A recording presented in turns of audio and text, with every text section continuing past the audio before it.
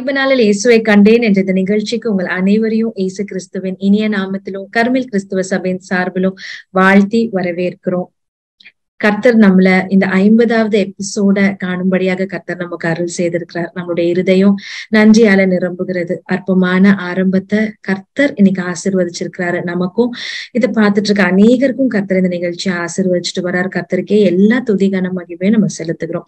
இந்த நேரத்துல ஒரு நன்றி நிறைந்த இருதயத்தோடு கூட இம்மட்டும் நடத்தின கர்த்தர் இனிமேலும் இந்த எபிசோடையும் இனி வரப்போகிற எபிசோடையும் கர்த்தர் நமக்கு ஆசீர்வாதத்தை கொடுக்கும்படியாக நம்மளோட ஜூம்ல இணைஞ்சிருக்கிற அபிஷா இப்ப நம்மள ஜெபத்துல நடத்துவாங்க. நம்ம சேர்ந்து ஜெபிப்போமா? அபிஷா. எங்கள் அன்புல பரம்பிதாவே, இந்த வேலைக்காம ஸ்தோத்திர சிறப்பா இந்த 50வது எபிசோட தந்ததுக்காக நன்றி ஏசப்பா. இது வரைக்கும் 49 எபிசோடு வரைக்கும் எங்களோடு கூட இருந்து எங்களை வழி நடத்துறீங்களே, அதுக்காக நன்றி ஏசப்பா. தொடர்ந்து உள்ள எல்லா காரியங்களையும் நீங்களே பொறுப்படுத்தி கொண்டு வழி நடத்துங்க. இந்த எபிசோடு உங்க கருத்தை தந்து ஜெபிக்கிறோம் ஏசப்பா. தொடக்க முதல் முடிவு மட்டுமாக கிருபையின் கரமானது எங்களோடு கூட இந்த வழி நடத்துங்கப்பா. நெறியாளர்களையும் மீடியா பீப்புள்ஸையும் பேனலிஸ்டா இருக்கிற ஒவ்வொருத்தரையும் உங்க கருத்தை தந்து ஜெபிக்கிறோம்ப்பா. வேண்டிய ஞானபுத்தி அறிவு விவேகத்தை தந்து வழி நடத்துங்கப்பா. நாங்க கேட்கிற கேள்விகள் ஒவ்வொரு வாலிப பிள்ளைங்களுக்கும் பெரியவங்களுக்கு அது பிரோஜனமுள்ளதா காணப்பட உதவி செய்யுங்க ஏசப்பா. இந்த மீட்டிங்ல பேசப்படுற ஒவ்வொரு வார்த்தைகளும் ஒவ்வொருத்தரும் மனசுல பேசப்பட்டு அவங்க நிலைமையிலிருந்து அவங்க சீர்தூக்கி பார்க்க இருக்கு செய்யுங்க ஏசப்பா. இந்த ப்ரோக்ராம் முற்றிலுமா நீங்களே பொறுப்படுத்தி கொண்டு வழி நடத்துங்கப்பா. இதுக்கு பொறுப்பா இருக்கிற பாஸ்டர்களையும் பாஸ்டானி உங்க கருத்தை தந்து ஜெபிக்கிறோம். சுகபத்திரமா காத்துக்கொள்ளுங்கப்பா. மேற்கொண்டு இந்த ப்ரோக்ராம் நடத்த வேண்டிய சுகபலன் ஆரோக்கியத்தை கொடுத்து நடத்துங்க. அனுபவத்தை அறிவு விவேகத்தினாலே நிரப்புங்க. இந்த ப்ரோக்ராம் முற்றிலுமா உங்க கருத்தை தந்து ஜெபிக்கிறோம். இப்ப ஜெபங்களின் ஜீவன நல்ல பிதாவே, ஆமேன். ஆமேன் ஆமேன். தேங்க்யூ அபிஷா. உண்மையாகவே கர்த்தர் பெரியவர். இந்த நேரத்துல நம்ம கர்த்தரை துதித்து நம்ம ஆராதிக்க போறோம். நம்மளோட கூட இருக்கிற ஷக்கினா இப்போ நம்மள ஆராதனை நடத்துவாங்க. எந்தன் கண்மலையானவரே, என்னை காக்கும் தெய்வம் நீரே, வல்லமை மாட்சிமை நிறைந்தவரே, மகிமைக்கு பாத்திரரே, ஆராதனை உமக்கே, ஆராதனை உமக்கே, ஆராதனை உமக்கே, ஆராதனை உமக்கே. உந்தன் சிறகுகளின் நிழலில் என்றென்றும் மகிழச்சி, தூயவரே என் துணையாளரே, துதிக்க பாத்திரரே, ஆராதனை உமக்கே, ஆராதனை உமக்கே, ஆராதனை உமக்கே, ஆராதனை உமக்கே. எந்தன் மேலவின நேரங்களில் உம் கிருபை தந்தீரையா, இயேசு ராஜா என் மேலனானீர், எதற்கும் பயமில்லையே, ஆராதனை உமக்கே, ஆராதனை உமக்கே, ஆராதனை உமக்கே, ஆராதனை உமக்கே. தேங்க்யூ ஷக்கினா. மட்டுமா கர்த்தர் நமக்கு கொடுத்த ஒரு நல்ல ஆராதனை நேரத்துக்காக கர்த்தருக்கு ஸ்தோத்திரம். இந்த நேரத்துல நம்ம இப்போ சாட்சி நேரத்துல நம்ம கடந்து போக போறோம். இன்றைக்கும் தன்னுடைய அனுபவ சாட்சிகளை நம்மளோடு கூட பகிர்ந்து கொள்ள நம்மளோடு கூட இணைஞ்சிருக்கிறது என்னுடைய மாமா, எங்க அம்மாவுடைய அண்ணா பாஸ்டர் ஜேம்ஸ், ஹெப்ரோன் கிறிஸ்டியன் அசம்பிளியின் போதகராக அவங்க இருக்கிறாங்க. அவங்க நம்மளோடு கூட இணைஞ்சிருக்கிறது பெரிய ஸ்லாக்கியம், ஒரு பாக்கியம். பிரேஸ் லார்ட் மாமா. சோ மாமா, இன்னைக்கு நீங்க உங்க அனுபவ சாட்சிகளை எங்களோட நீங்க பகிர்ந்து கொள்ள வந்திருக்கிறது ரொம்ப சந்தோஷம். இப்போ செகண்ட் எபிசோட்ல அம்மா அவங்களுடைய அனுபவ சாட்சி எங்களோடு கூட பகிர்ந்து கொண்டிருக்கிறாங்க. சோ சிறு வயது முதற்கொண்டு நீங்க எந்த அளவுக்கு ஒரு பக்தியான, ஒழுக்கமான, ஒரு மிகவும் அன்பான ஒரு குடும்ப சூழ்நிலை நீங்க வளர்க்கப்பட்டிருக்கீங்க அப்படின்னு சொல்லி அம்மா ஷேர் பண்ணியிருந்தாங்க. சோ உங்களுடைய சிறு வயதின் அனுபவங்களை குறிச்சு நீங்க என்ன சொல்ல போறீங்க? கர்த்தருடைய பரிசுத்த நாமத்துக்கு மகிமை உண்டாவதாக இந்த வாய்ப்பை கொடுத்த ஞான பாஸ்டருக்கும் நிகழ்ச்சி நடத்துகிற ஞானமாவுக்கும் என்னுடைய நன்றியை தெரிவித்துக் கொள்கிறேன். உங்களுடைய நிகழ்ச்சியை நான் அடிக்கடி பார்ப்பது நிகழ்ச்சி ஆகிற நாடு இயேசுவை கண்டேன் என்ற நிகழ்ச்சி நானும் கூட பார்த்திருக்கேன். இன்றைக்கு அந்த நிகழ்ச்சியில எனக்கும் அந்த சாட்சியை பகிர்ந்து கொள்வதற்கு கர்த்தர் கொடுத்த நல்ல வேலைக்காக விடுதலைக்காக நான் கர்த்தரை சோதிக்கிறேன். நான் ஒரு நல்ல பக்தியுள்ள கிறிஸ்தவ குடும்பத்திலே சிறு வயது முதற்கொண்டே இந்த தாயும் என்னுடைய தகப்பனாரும் மிகவும் பக்தியோடு வளர்த்தான். சிறு வயது ஜெபிக்கிறதுக்கு, வேதத்தை வாசிக்கிறதுக்கு, வேதத்தை கற்றுறதுக்கு நிறைய எங்களுக்கு வாய்ப்புகள் இருந்துச்சு. சிறுபிள்ளா இருக்கும்போது ஓய்வு நாள் பாடசாலைக்கு போவது போல இதே போல சைல்டு கான்ஃபரன்ஸ் மூலமாக நடத்தப்படுகிற வகுப்புகளில் பங்கெடுக்கிறதுக்கு நல்ல வாய்ப்பு இருக்கு. அதனால சிறு வயதிலிருந்து வேதத்தை கற்றுக்கொள்கிறதுக்கு ஒரு நல்ல வாய்ப்பு. இதே போல ஜெபிக்கிற விஷயத்திலேயும் என்னுடைய குடும்பத்துல ஒவ்வொரு நாளும் குடும்பத்திலும் உண்டு. அது மாத்திரமல்ல தனிப்பட்ட வகையிலேயும் தனித்தனியாக ஜெபிக்கிற ஒரு பழக்கத்தை தாயும் எங்களுக்கு கொடுத்திருந்தாங்க. இரவு வேளையிலே படுக்கிறதுக்கு முன்பாக ஜெயிப்பாங்க, காலையில் ஜெயிப்பாங்க. இதே போல வேதம் வாசிக்கிற விஷயத்திலே கூட என்னுடைய தகப்பனார் தாயாரும் நல்ல ஒரு முன்மாதிரியாக இருந்தாங்க. அதனால நாங்களும் அப்படிப்பட்ட ஒரு நல்ல பக்தி வைராக்கியமான ஒரு வழியிலே நாங்கள் வளர்வதற்கு நல்ல எங்களுக்கு வாய்ப்பு இருந்துச்சு.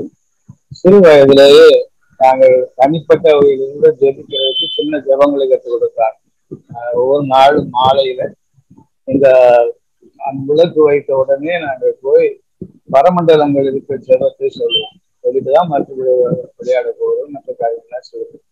இதே போல சாப்பிடுறதுக்கு முன்பாகவும் ஒரு சின்ன குட்டி ஜெபத்தை சொல்லிட்டு தான் எங்களுடைய சாப்பாட்டு உணவு நாங்கள் சாப்பிடுவோம். அப்படி இருக்கிற வேளையில ஒவ்வொரு நாளும் என்னுடைய குடும்பத்தை மிக அன்பான ஒரு குடும்பம், சிறிய குடும்பமா இருந்தாலும் தாயுடைய ஒரு அன்பிலே பராமரிப்புல அவருடைய வளர்ந்தும் அதே சமயத்துல அவருடைய மிகவும் கண்டிப்பாகவும் எங்களை வளர்த்தாங்க.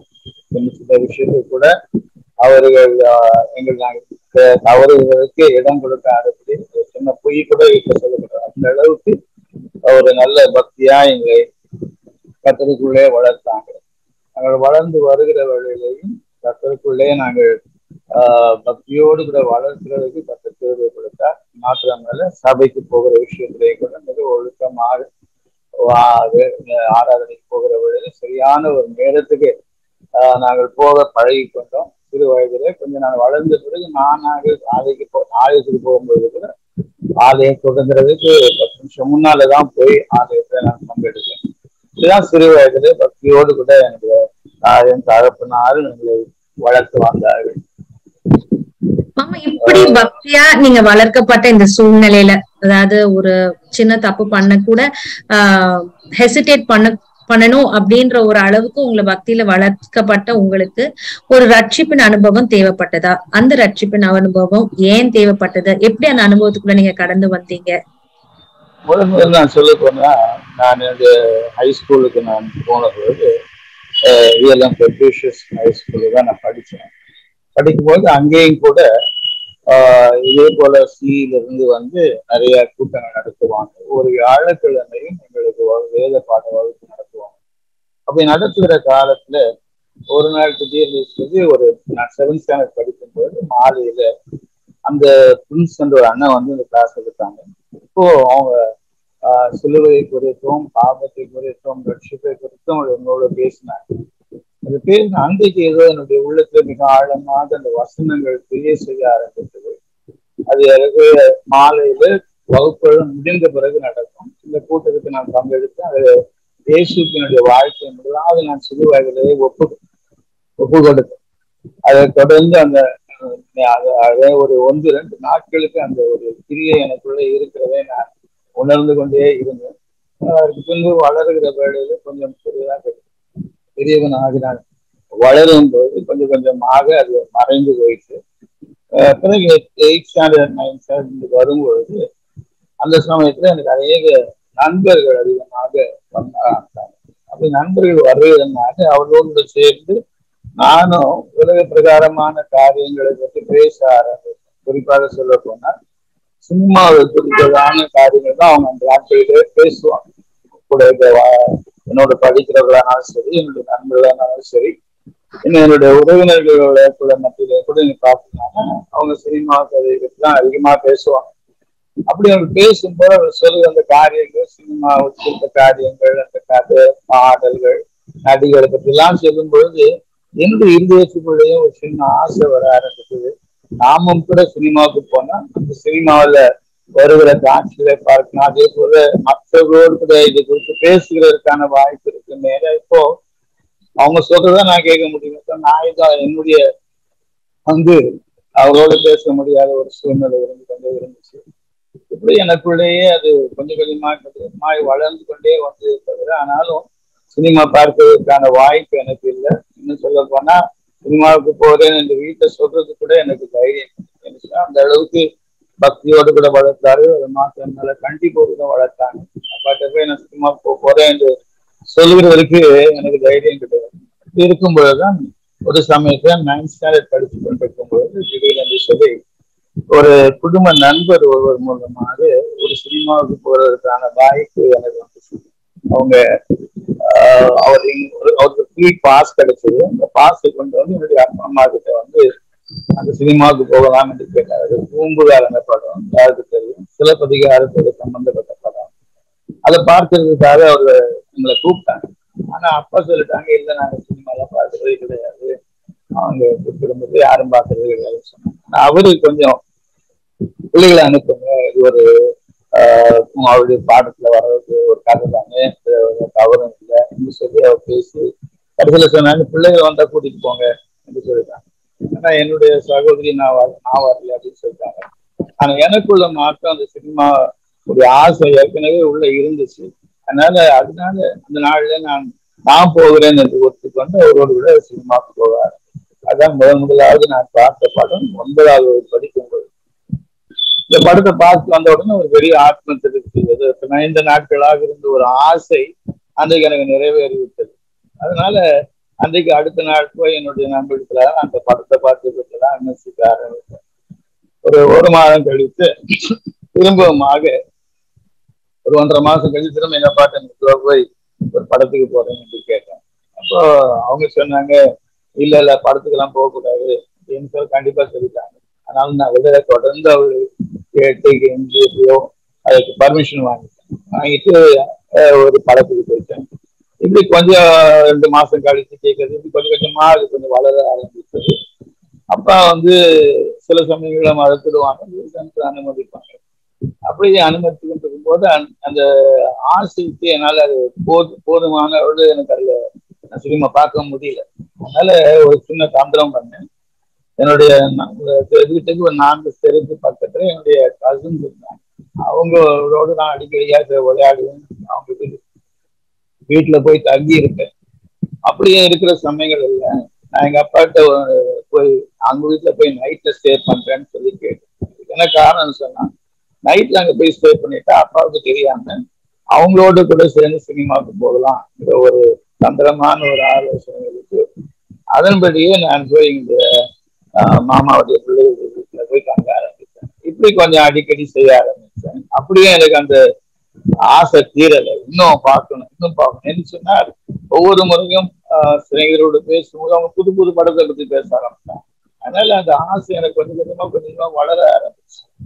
அப்புறம் கடைசியில் அவளோடு பேசுறதுக்கான ஒரு நல்ல வாய்ப்பு அந்த சினிமா குறித்து விமர்சிக்கிறதுக்கு அப்படிப்பட்ட ஒரு ஆசை வளர அது கொஞ்சம் கொஞ்சமாக என்னை அடிமைப்படுத்த ஆரம்பிச்சது.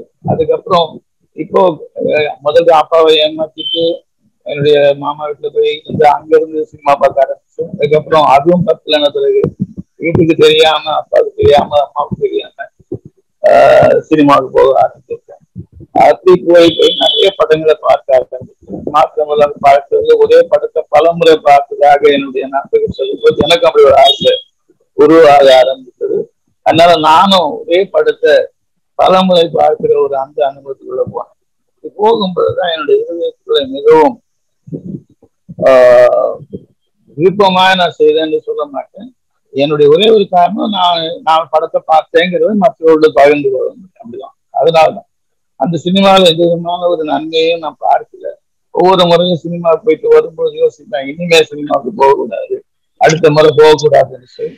மறுபடியும் நான் அதே மாதிரி ஃப்ரெண்ட்ஸ் கிட்ட பேசும்போது அவங்க ஒரு புது படத்தை பற்றி அவங்க விமர்சிக்கும் பொழுது எனக்கு திரும்ப அதை போய் பார்க்கணுன்ற ஒரு ஆசை வரும். இப்படியேதான் கொஞ்சம் கொஞ்சமா இந்த பாவத்துக்கு நான் அடிமையாயிட்டேன்.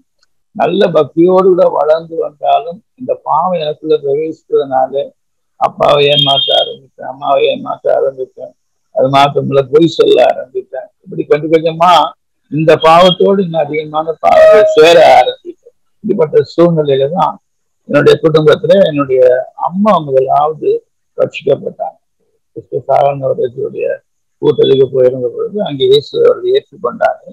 அந்த ரட்சிப்பின் அனுபவத்தை பெற்றுக்கொண்ட பிறகு அவர்களுடைய வாழ்க்கையில அநேக மாற்றங்கள் வர ஆரம்பிச்சு ஆவிக்குரிய கூட்டங்களுக்கு போக ஆரம்பித்தாங்க. ஏற்கனவே பக்தியுள்ள ஒரு குடும்பமாக இருந்தாலும் ரட்சிப்பின் அனுபவம் இல்லாத ஒரு நிலைமை தான் எங்களுக்கு இருந்துச்சு.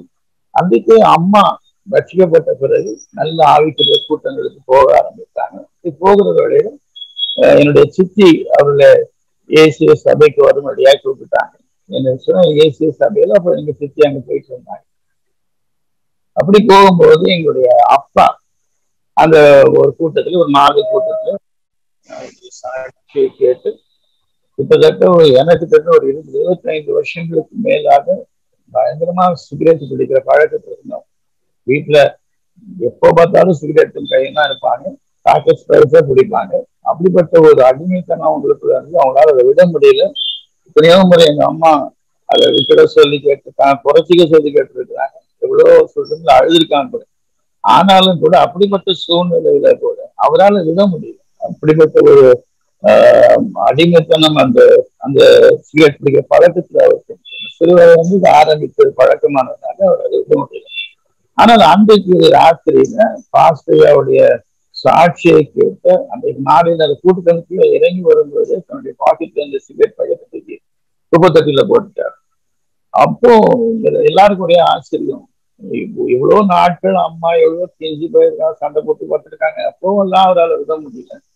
ஒரே ஒரு ராத்திரியில ஒரே ஒரு சாட்சியில அந்த பாஸ்டையாவுடைய அவங்களுடைய அனுபவத்தை சொன்னதை கேட்ட உடனே தூக்கி விசில் அடிச்சுட்டு அதுக்கப்புறம் அவங்க சிகரெட்டை தொடவே இல்லை.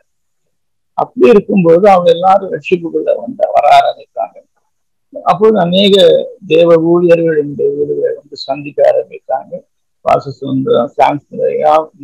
ஜீவானந்தம் போன்றவெல்லாம் வருவாங்க. இது வரும்போது ஒரு சமயத்துல ஒரு நாள் ஒரு தேவ ஊழியர் மூலமாக வேத வசனம் அவர்கள் வந்தாங்க. கர்த்தருடைய வசனத்துல வந்து பேசுவாங்க. அப்போ அவங்க சொன்ன ஒரு வசனம் அதிகமாக தொட்டது. இந்த வசனம் எனக்கு தெரிந்திருந்தாலும் அன்றைக்கு அவங்க சொன்னது, பாவம் செய்கிறவன் பாவத்துக்கு அடிமையா இருக்கிறார், குமாரன் விடுதலை ஆக்கினால் மெய்யாவே உங்களுக்கு விடுதலை என்ற வசனத்தை யோவான் 8ஆம் அதிகாரம் 34ஆம் வசனம் 36ஆம் வசனத்தையும் அவர் சொல்லி எங்களோட பேசிக் கொண்டார். அந்த வசனம் எனக்கு விடுவித்துக்குள்ளே அதனால் பெரிய செய்ய ஆரம்பித்தது. நானும் இப்போ ஒரு அடிமைத்தனத்துக்குள்ள இருக்கிறேன். என்னாலையும் அந்த பழக்கத்தை விட முடியவில்லை. அந்த பழக்கத்தினாலே இன்னும் பாவத்துக்கு மேல பாவம் தான் கூடிக்கொண்டே போறது. அப்பா வீட்டுல அன்பான தாயும் தகப்பனையும் ஏமாத்துறோம், அவங்கள்ட்ட போய் சொல்றோம். இதெல்லாம் இருக்கிறதுனால எனக்கு இதை விடுதலை கிடைக்குமானா எவ்வளவு சந்தோஷமா இருக்கும் என்று சொல்லி குமாரன் விடுதலை ஆக்கினால் மெய்யாகவே விடுதலை என்று சொல்லி அந்த வசனம் எனக்குள்ள கிரியை செய்ய ஆரம்பித்தது. அது மாத்திரமல்ல, ஒரு நாள் கிறிஸ்தவ மார்க்கத்தில் இருந்தாலும் கிறிஸ்து பாவங்களுக்காக மதித்தார் என்ற ஒரு அந்த வசனம் தான், அந்த ஒரு அனுபவம் தான் எனக்கு தெரிந்த. தவிர பாவத்துக்காக மதிக்கிறது மாத்திரம் இல்லை, நம்முடைய பாவங்களை நாம் அறிக்கையிடும் பொழுது நம்முடைய பாவங்களை மன்னித்து எல்லா அநியாயத்தையும் நம்மளுக்கு நீக்கி சுத்திகரிக்கிறதுக்கு ஒரு உண்மையும் நீதி உள்ளவராயிருக்கிறார் என்ற சத்தியத்தை அன்றைக்கு தான் நான் புதுசா கேட்டது போல இருந்துச்சு. அப்போ உடனே நான் என் ஆண்டவருக்கு என்னை ஒப்பு கொடுத்தேன். ஆண்டவரே எனக்கு இந்த விடுதலை தரணும் என்று சொல்லி அவருக்கு ஜெபித்தேன். எனக்கு 2 காரியங்கள், ஒன்று வசனம் எனக்குள்ளே செய்வது, 2வது எங்க அப்பாவுடைய சாட்சியின் அதிகமாக அசைத்தது. என்று சொன்னா அவர்களுக்கு என் கண்ணுக்கு முன்னாடி இந்த வசனம் அப்படி அனுபவமாக மாறுவதை நான் கண்கூடாக பார்த்தேன். அதனால எனக்குள்ள ஒரு நம்பிக்கை பிறகு கிட்டத்தட்ட 25 வருஷங்களாக ஒரு பாவத்துல அடிமையா இருந்த தகப்பனுக்கு அந்த குமாரன் விடுதலை கொடுப்பார் என்று சொன்னால், நான் ஒரு 5 வருஷமா 4 வருஷமா தான் அந்த பழக்கத்துக்குள்ள எனக்கு ஆண்டவர் விடுதலை கொடுக்க மாட்டார் என்ற ஒரு நம்பிக்கை எனக்குள்ளே வந்தது. அதை நிமித்தமாக என் இருதயத்தை ஆண்டவருக்கு ஒப்பு கொடுத்து அன்றைக்கு நான் ஆண்டவரை தேட ஆரம்பித்தேன். ஆண்டத்தை ஜெபிக்க ஆரம்பித்தேன். எனக்கு இந்த விடுதலை வேண்டும் என்று அவரை கேட்க ஆரம்பித்தேன். என் வாழ்க்கையை அவருக்காக ஒப்பு கொடுக்க ஆரம்பித்தேன். இந்த சூழ்நிலையில தான் அந்த ரட்சிப்பை நான் என்னுடைய அனுபவமாக நான் பெற்றுக்கொண்டேன். உண்மையாகவே சொல்ல போனா அந்த பாவத்திலிருந்து ஆண்டவர் என்னை விடுதலையாக்குவதற்கு அந்த வசனமும் எங்க அப்பாவுடைய சாட்சியும் அதிக பிரயோஜனமாக இருந்துச்சு. சோ மாமா, ஒரு நல்ல பக்தியான குடும்பத்துல நீங்க வளர்க்கப்பட்ட பொழுதிலும் எப்படி ஒரு சின்ன பாவத்துல இருந்து ஒரு பாவமா ஆட் ஆயிட்டே உங்களுடைய லைஃப்ல வந்தது அப்படின்னு சொல்லி நீங்க சொன்னீங்க. ஒரு சின்ன சினிமா பார்க்கணும், ஃப்ரெண்ட்ஸோட நம்ம ஐடென்டிஃபை பண்ணணும்ன்ற ஒரு ஆசைனால சினிமா பார்க்க ஆரம்பிச்சு, அடுத்தது போய் அடுத்தது அப்பாவா ஏமாத்தது, இப்படிப்பட்ட காரியங்கள் உங்களுக்குள்ள இருந்தது. ஆனா தாத்தாவுடைய வாழ்க்கையில வந்த ஒரு மாற்றமும் அந்த வசனம் உங்களுக்குள்ள கிரியை செய்த பொழுது ஒரு ரட்சிப்பின் அனுபவத்துக்குள்ள நீங்க கடந்து வர முடிஞ்சது அப்படின்னு சொல்லி சொன்னீங்க. தொடர்ந்து நம்ம பேசுறதுக்கு முன்னால மாமா, நம்ம கூட ஒரு பேனல் இணைஞ்சிருக்காங்க. அவங்கள நான் உங்களுக்கு இன்ட்ரடியூஸ் பண்ணிட்டு நம்ம தொடர்ந்து பேசலாம்னு நினைக்கிறேன் மாமா. சோ நம்மளோட இணைஞ்சிருக்க பேனல் மாமா, நம்மளோட கௌதம் இணைஞ்சிருக்காங்க. Price Lord Gautham. So Gautham accounts டிபார்ட்மெண்ட்ல சீனியர் எக்ஸிகியூட்டிவா இருக்கிறாங்க. அபிஷா இணைஞ்சிருக்காங்க நம்மளோட. Price Lord Abisha. Price Lord அக்கா. Price Lord pastor. சோ அபிஷாவும் ஒரு சீனியர் எக்ஸிகியூட்டிவா இருக்கிறாங்க. நம்ம கூட ஷக்கீனா இணைஞ்சிருக்காங்க. Price Lord ஷக்கீனா.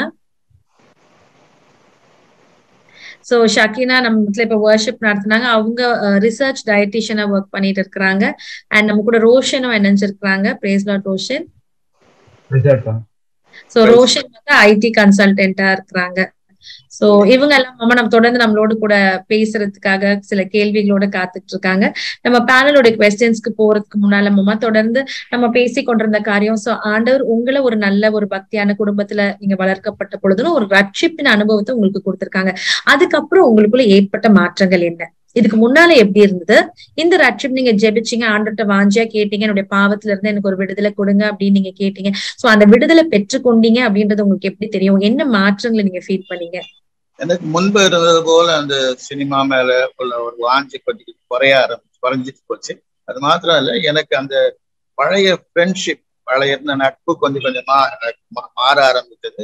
என்னுடைய நண்பர்கள் எல்லாம் புது நண்பர்களாக மாற ஞானஸ்தானத்துக்கு பின்னால எனக்கு ஆவிக்குரிய வாழ்க்கையில அநேக ஆவிக்குரிய நண்பர்கள் வர ஆரம்பித்தாங்க. அவர்களோடு கூட நான் பழக ஆரம்பித்தேன், பேச ஆரம்பித்தேன். என்னுடைய லக்கு முழுவதுமாக மாறி நான் இயேசுவை நேசிக்க ஆரம்பித்ததுனால இயேசுவை நேசிக்கிறவர்களோடு கூட எனக்கு அந்த ஐக்கியத்தினாலே தான் அந்த பாவத்துக்கு முழுவதுமாக எனக்கு கர்த்தர் விடுதலையை கொடுத்தாரு. அது போன்றது போல என்னாலே சினிமாலாம் போக பிடிக்கல, போகிறதுக்கான வாய்ப்பும் எனக்கு அது வரவே இல்லை. அந்த நாளிலிருந்து கர்த்தர் எனக்கு பரிபூர்ணமான விடுதலையை அந்த பழக்கத்திலிருந்து விடுதலை கொடுத்தார். சோ உங்களுடைய ஆவிக்குரிய வாழ்க்கையில வந்த வளர்ச்சி எப்படி இருந்தது? நீங்க ஃபர்ஸ்ட் பாட்டி ரட்சிக்கப்பட்டாங்க அப்படின்னு சொன்னீங்க. சோ அப்புறம் நீங்க ஒரு வசனத்தின் மூலமா நீங்க தொடப்பட்ட அப்படின்னீங்க. இந்த முழு குடும்பமும் எப்படி ஆண்டவரோட அன்புக்குள்ள வந்தது? தொடர்ந்து உங்களுடைய ஆவிக்குரிய வாழ்க்கை நீங்க எப்படி வளர்ந்தீங்க? அதாவது நான் சொன்னது போல என்னுடைய அப்பா, அம்மா, என்னுடைய தங்கச்சி 3 பேருமே அவர்கள் ரட்சிப்பின் அனுபவத்துக்குள்ள வந்த உடனே அவர்கள் ஞானஸ்தானம் எடுக்கிறதுக்கு தீர்மானித்தாங்க. அதனால அவங்க நவம்பர் மாதத்துல 68வது வருஷத்துல அவர்கள் ஞானஸ்தானம் பெற்றாங்க. அந்த சமயத்துல எனக்கு அந்த ரட்சிப்பின் அனுபவம் இல்லாததுனால நான் மாத்திரம் ஞானஸ்தானம் எடுக்கல. ஆனாலும் எனக்குள்ள இந்த வசனம் பிரியை செய்து நான் ரட்சிப்பின் அனுபவத்துக்கு வந்த உடனேயே எங்களுடைய தகப்பன்கிட்ட நான் போய் நானும் ஞானஸ்தானம் எடுத்துக்கொள்ள போறேன் என்று கேட்டேன். அவர்களும் அதற்கு சந்தோஷமாக எனக்காக போய் பாஸ்டரை கேட்டாங்க, நான் ஞானஸ்தானம் எடுக்க விரும்புகிறேன். அதனால அவர்கிட்ட போய் சொன்னாங்க. நான் ஞானஸ்தானம் எடுக்கும் போது ஒரு சின்ன ஒரு கண்டிஷன் கேட்டேன். என்னன்னு கேட்டா, டிசம்பர் மாதம் 6ஆம் தேதி என்னுடைய பிறந்த நாள், அன்றைக்கு நான் ஞானஸ்தானம் எடுக்கணும் என்று நான் கேட்டேன். அப்போ அவங்களும் பாஸ்டர் அதுக்கு அந்த ஒரு வெள்ளிக்கிழமை, பொதுவாக ஞாயிற்றுக்கிழமை ஞானஸ்தானம் கொடுப்பாங்க, அன்றைக்கு அவள் ஞானஸ்தானம் கொடுக்கறதுக்கு சம்மதித்தாங்க. அதன்படி 6ஆம் தேதி டிசம்பர் மாதம் 1968ஆம் வருஷம் நான் கர்த்தருக்குள்ளே நான் வந்து ஞானஸ்தானம் பெற்றுக்கொண்டேன். இந்த நாளிலிருந்து அதிகமாக நான் கடவுளை தேட வேண்டும் என்ற ஆசை வாஞ்சி எனக்குள்ள அதிகமாச்சு. சிறு வயதிலிருந்தே பக்தியில வளர்ந்திருந்தாலும் ரட்சிப்பின் அனுபவம் வந்த பிறகு என்னுடைய வாழ்க்கையில எல்லாம் மாறி எல்லாவற்றிலையும் எல்லாருடைய காரியங்களும் என்னத்தை மாற்றத்தை மாத்திர என்னுடைய அந்த ஞானஸ்தானம் எடுத்த பின்னால எனக்குள்ள பரிசுத்தாவினுடைய அபிஷேகத்தை பெற்றுக்கொள்ள வேண்டும் என்ற வாஞ்சை எனக்குள்ளே வந்துச்சு. அதனால பரிசுத்த ஆவிக்காக அதிகமாக ஊக்கமாக நான் ஜெபித்துக் கொண்டே வந்தேன்.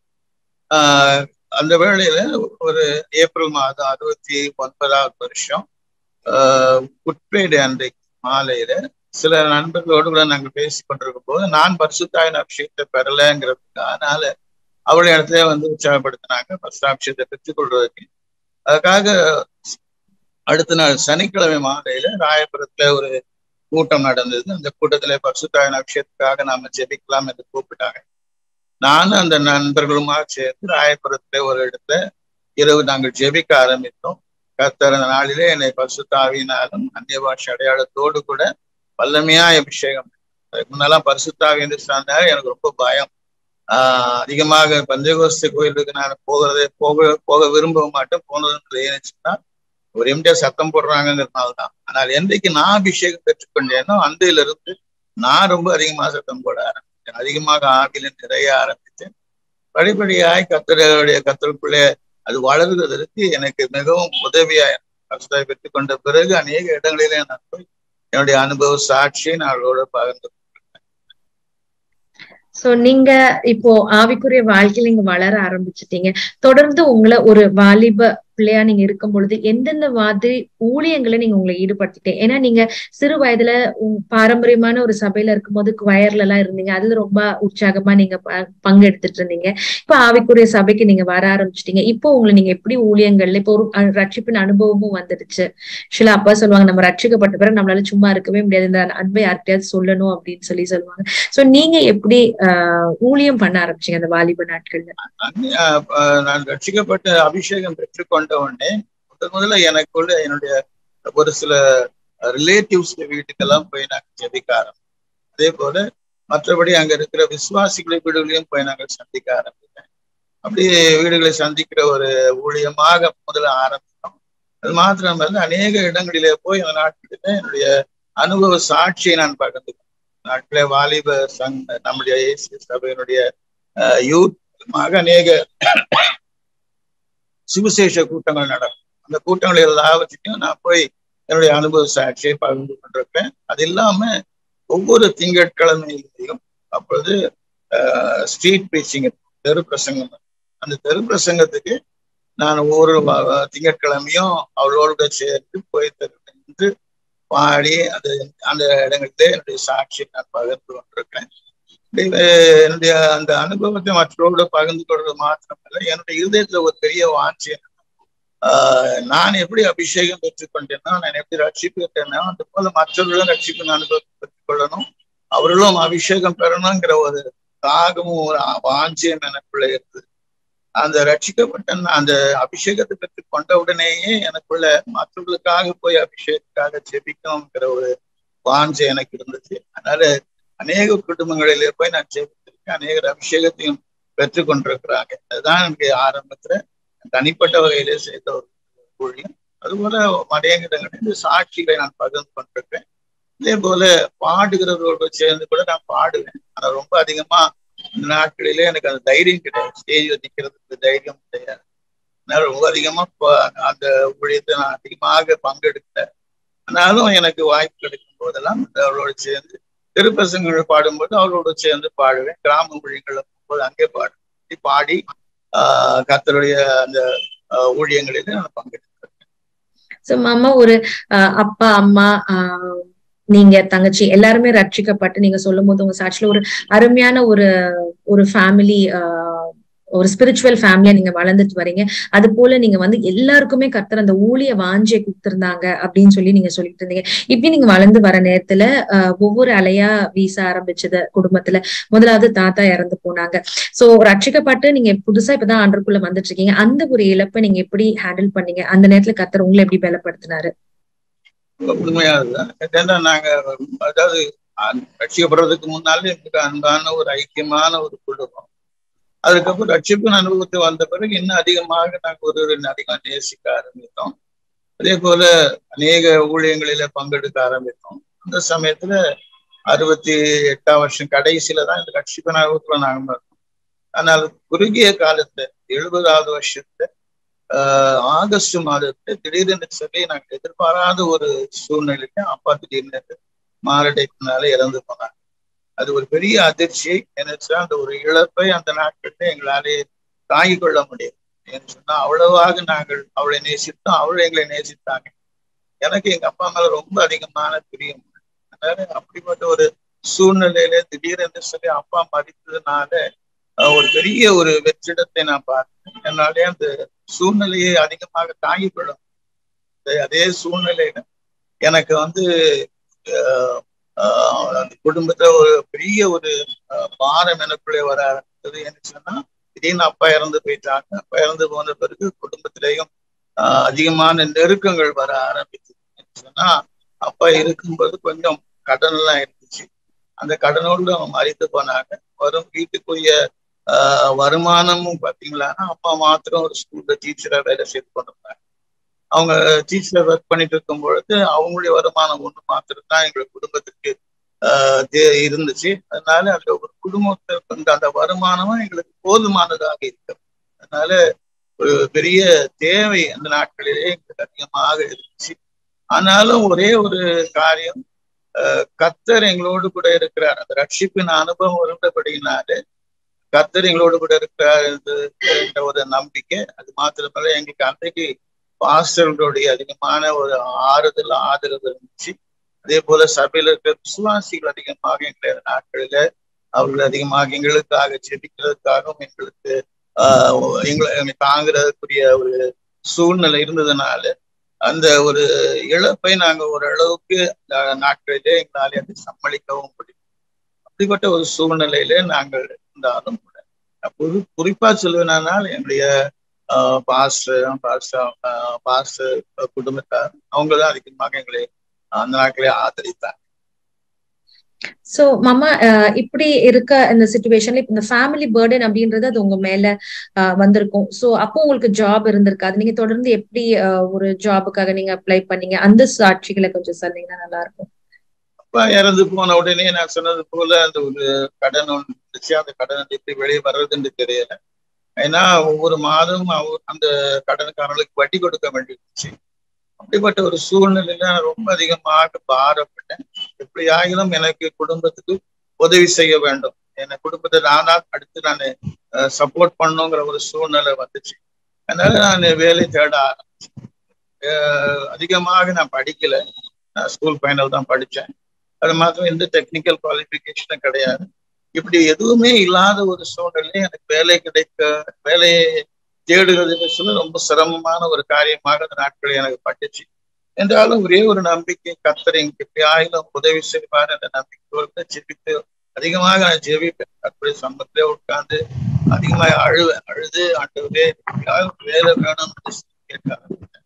அப்படி கேட்க அந்த நாட்களிலே கிட்டத்தட்ட 1971 மே மாதத்துல பெரியாத்திடல்ல ஒரு கூட்டம் நடந்தது. வெளிதேசத்துல இருந்து வேலஸ் எப்ளைன் என்று சொல்ற ஒரு தேவ மனுஷன் வந்திருந்தாங்க. அவர்கள் காலையில வேத பாடமும் மாலையில சுவிசேஷ கூட்டங்களும் நடத்தி கொண்டிருந்தாங்க. தேசிய சபையின் மூலமாக அந்த கூட்டம் நடந்தது. அதனால நான் காலையில வேலையில வீட்டுல இருந்ததுனால போய் அங்க அந்த கூட்டங்களுக்கு உதவி செய்வேன். மாலையில அதே போல அந்த கூட்டங்களுக்கு போவேன். வழக்கமாக வேத பாடம் நடத்துகிற அந்த தேவ ஊழியக்காரர் இன்றைக்கு திடீரென்று சொல்லி வேலை இல்லாமல் இருக்கிறவர்களுக்காக ஜெபிக்கும்படியாக அவருக்கு ஏவப்பட்டார். அதனால அங்க கூடியிருக்கிற வாலிபர்கள் மத்தியில யாருக்கெல்லாம் வேலை எல்லாரும் அவர்களுக்காக ஜெபிக்க போறேன்னு சொன்னாங்க. ஆல்டர் கால் கொடுத்தாரு. நானும் போய் முன்னால முழங்கால் பண்ணிட்டு கண்ணீரோடு கூட நான் ஆண்டவர் எடுத்து ஜெபித்த, ஆண்டவரே எனக்கு யாரும் ஒரு வேலை கிடைக்கணும் என்று சொல்லி அப்படி ஜெபிக்கும் பொழுதுனால அவரு ஒவ்வொருவருக்காக ஜெபிக்கிறதுனால அவர் சொன்னாரு, நீங்க கர்த்தர் உங்களுக்கு வேலை கொடுப்பாரு, ஆனா கர்த்தர்கிட்ட ஒரு சின்ன பொருத்தனை பண்ணுங்க. உங்களுக்கு வேலை கொடுப்பாரு, ஆனால் நீங்கள் கற்றுக் கொடுக்கக்கூடிய தசபாகம் காணிக்கையில உண்மையாக இருப்பேன் என்று சொல்லி அவர்கிட்ட நீங்கள் பொருத்தனை பண்ணிக்கொள்ளுங்கள் என்று சொன்னார்.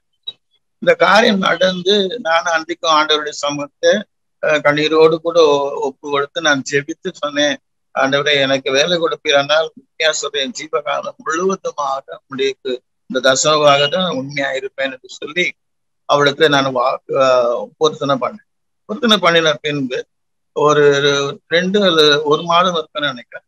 எனக்கு சென்னையில பேடி கம்பெனி என்று ஒரு பிராட்வேல ஒரு கம்பெனி இருக்கு. அந்த கம்பெனியில ஒரு வேலை கிடைச்சு, அதுவும் என்னுடைய சித்தப்பா மூலமாக அது அவர் முயற்சி செய்தாங்க, மூலமாக கிடைச்சு. இந்த வேலைக்கு ரொம்ப சந்தோஷமா போனேன். நான் ஆண்டவர்கிட்ட வாக்கு பண்ணபடியே என்னுடைய முதல் மாத காணிக்கையும் ஆண்டவருக்கு கொடுத்தேன். அதுக்கப்புறம் மாதம் கத்தருக்கு பிரிச்சு செலுத்த வேண்டிய தசமபாகம் கரெக்டா கொடுத்துட்டு இருந்தேன். கிட்டத்தட்ட 5 மாதம் அங்க அப்படி ஓடிச்சு. 5வது மாதம் திடீரென்று சொல்லி அங்க ஒரு புது மேனேஜர், அவர் திடீரென்று சொல்லி டெம்பரரியா இருந்த என்ன வேலையில இருந்து திடீர்னு. அப்போ ஒரு பெரிய அதிர்ச்சி எனக்கு. ஏன்னு சொன்னா ரொம்ப சந்தோஷமா வேலைக்கு போனேன். அப்ப எனக்கு கிட்டத்தட்ட ஒரு 300 ரூபாய் அந்த நாட்களில் சம்பளம். அது ஓரளவுக்கு குடும்பத்தை தாங்கிறதுக்கு, தேவைகளை சந்திக்கிறதுக்கு எல்லாம் உதவியா இருந்துச்சு. நான் திடீர்னு சொல்லி அந்த 5 மாதம் முடியும் பொழுது அந்த வேலை போயிடுச்சுன்னு ரொம்ப வருத்தம், வேதனை ஆயிடுச்சு. திரும்பவும் நான் வருத்தத்தோடு கூட ஆண்டவர்கிட்ட அழுத்தமா ஜெபிக்க மாட்டேன். நான் சொன்ன வாக்குத்தத்தை நான் பண்ண போறதுன்னு இப்படி எல்லாம் நான் நடந்தேன்.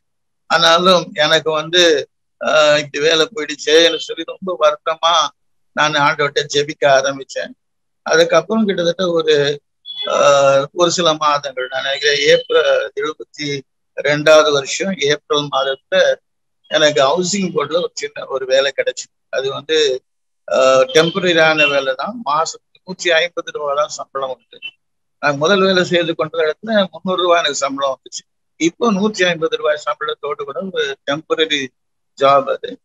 அது ஒரு நாள், மாதத்துக்கு ஒரு நாள் லீவ் எடுக்கலாம், மேல லீவ் எடுத்தாங்கன்னா சம்பளம் முடிச்சுக்கலாம். அந்த மாதிரி உள்ள ஒரு சிச்சுவேஷன்ல தான் போய் ஹவுசிங் போர்ட்ல நான் ஜாயின் பண்ண பிறகு திரும்ப அதே போல நான் கர்த்தருக்கு உண்மையா ஆண்டவரே, நான் தசமபாகத்துக்கு உண்மையா இருப்பது சொன்னது போல அந்த வருமானத்திலேயும் கூட கர்த்தருக்கு உண்மையா தசமபாகத்தை நான் கொடுத்து கொண்டே வந்தேன்.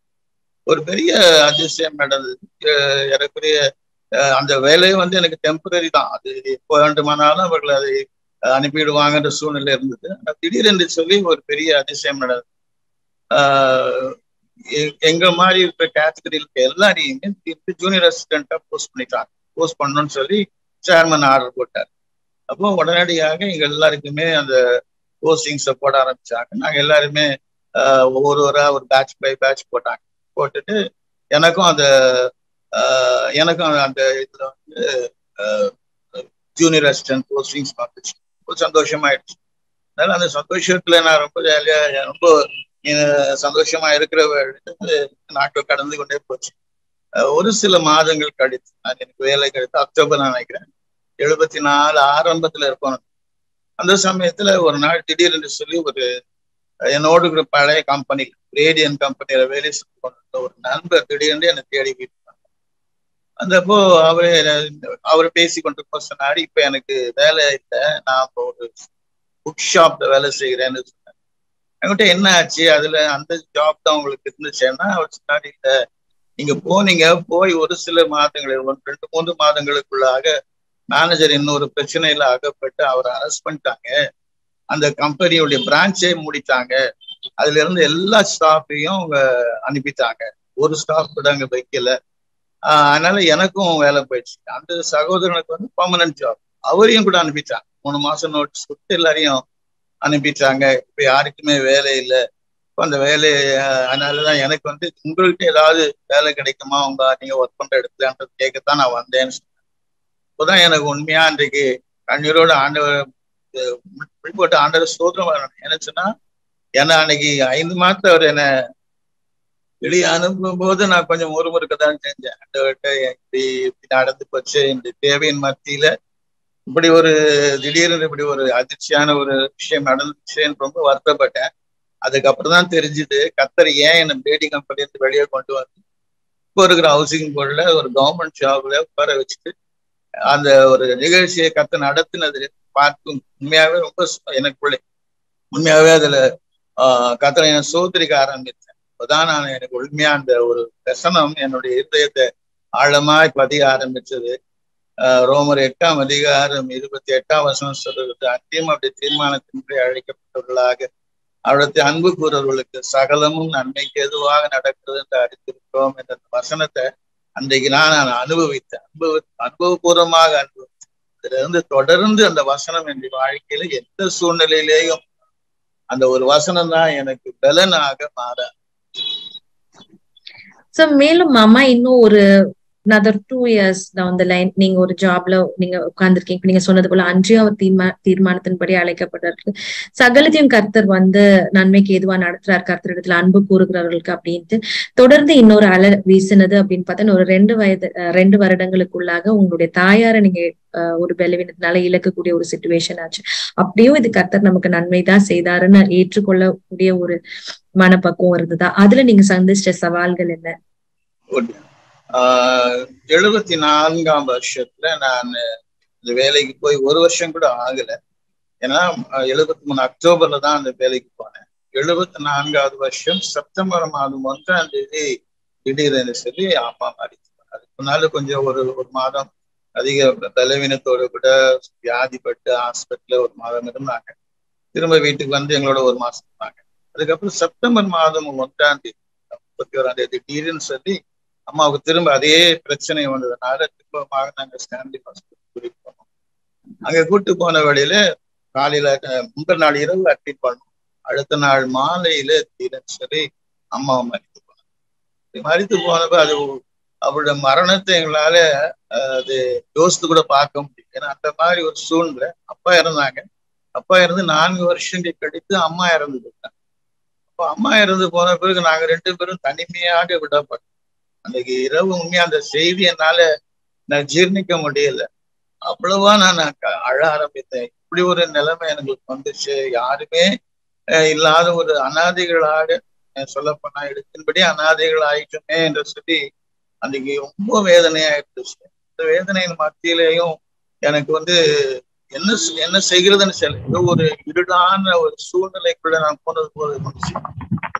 இன்னும் நாளைக்கு என்ன நடக்க போகுது, எதிர்காலம் எப்படி இருக்க போகுது, எதுவுமே எங்களால நிர்ணயிக்கவே முடியல. இப்படிப்பட்ட ஒரு சூழ்நிலை எங்களுக்கு ஒரே ஒரு நம்பிக்கை மாத்திரம் தான். என்னென்றால் நாங்கள் ரட்சிக்கப்பட்டதுனால எங்களை குறித்து கவலைப்படுவதற்கு ஒரு தகப்பனாக என்னுடைய தேவன் இருக்கிறார் என்கிற ஒரே ஒரு நம்பிக்கை தான்.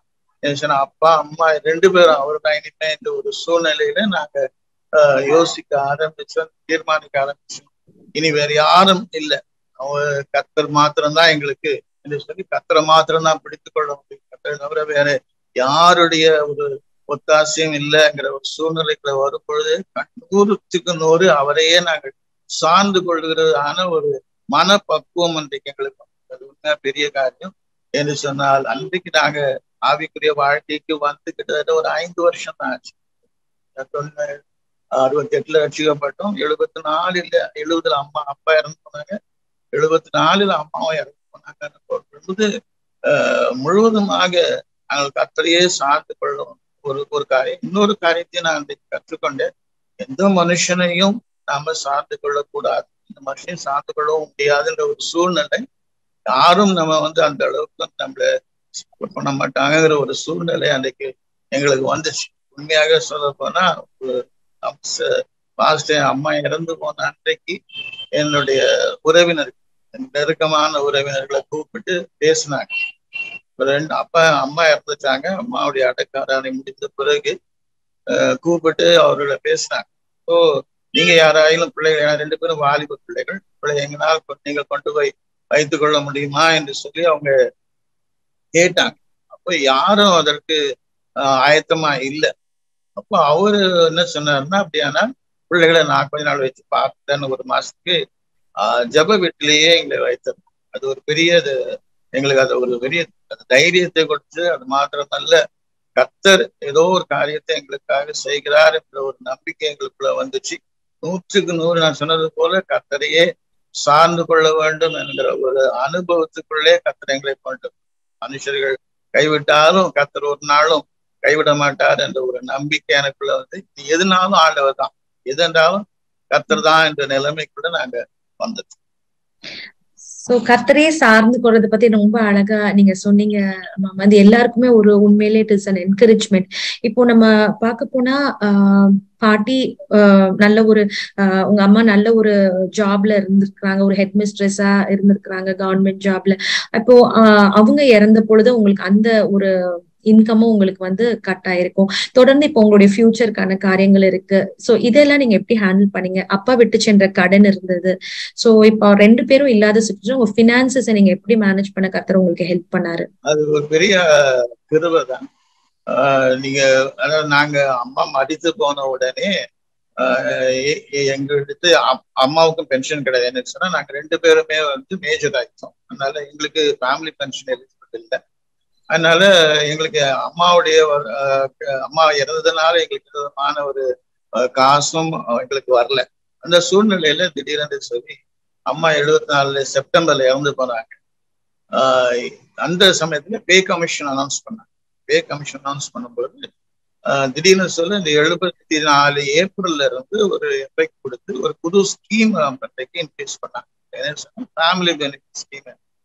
₹1 கான்ட்ரிபியூட் பண்ணும்பொழுது 10,000 ரூபாய் அந்த சர்வீஸ்ல இறந்து போனவங்களுக்கு கொடுக்கணுங்கிற ஒரு ஜிஓ பாஸ் பண்ணாங்க. அது பெரிய அதிசயம் தான். ஏன்னா அம்மா இருக்கும்போது கூட இல்லை, அம்மா இறந்த பிறகுதான் அந்த ஜிஓவே வந்துச்சு. ஆனால் எஃபெக்ட் வந்து ஏப்ரல்ல வந்து கொடுத்ததுனால அம்மாவுக்கும் அதுக்கு எலிஜிபிலிட்டி வந்துச்சு. அப்போ ₹1 கூட அம்மாவுக்கு மொத்தமா அந்த சர்வீஸ் பீரியடு குடிச்சிட்டு 10,000 ரூபாய் வர்றதுக்கான அப்ளிகேஷன்ஸ் எல்லாம் வாங்கினாங்க. அதெல்லாம் வாங்கின பிறகு அதிசயமா கர்த்தர் அந்த 10,000 ரூபாயை எங்களுக்கு கொடுத்தாரு. அதை வாங்கிட்டு கசபாத்து பிரிச்சு மீதமுள்ள 9,000 ரூபாய் தான் எங்களுக்கு எங்க பேங்க்ல கொண்டு போய் போட்டோம்.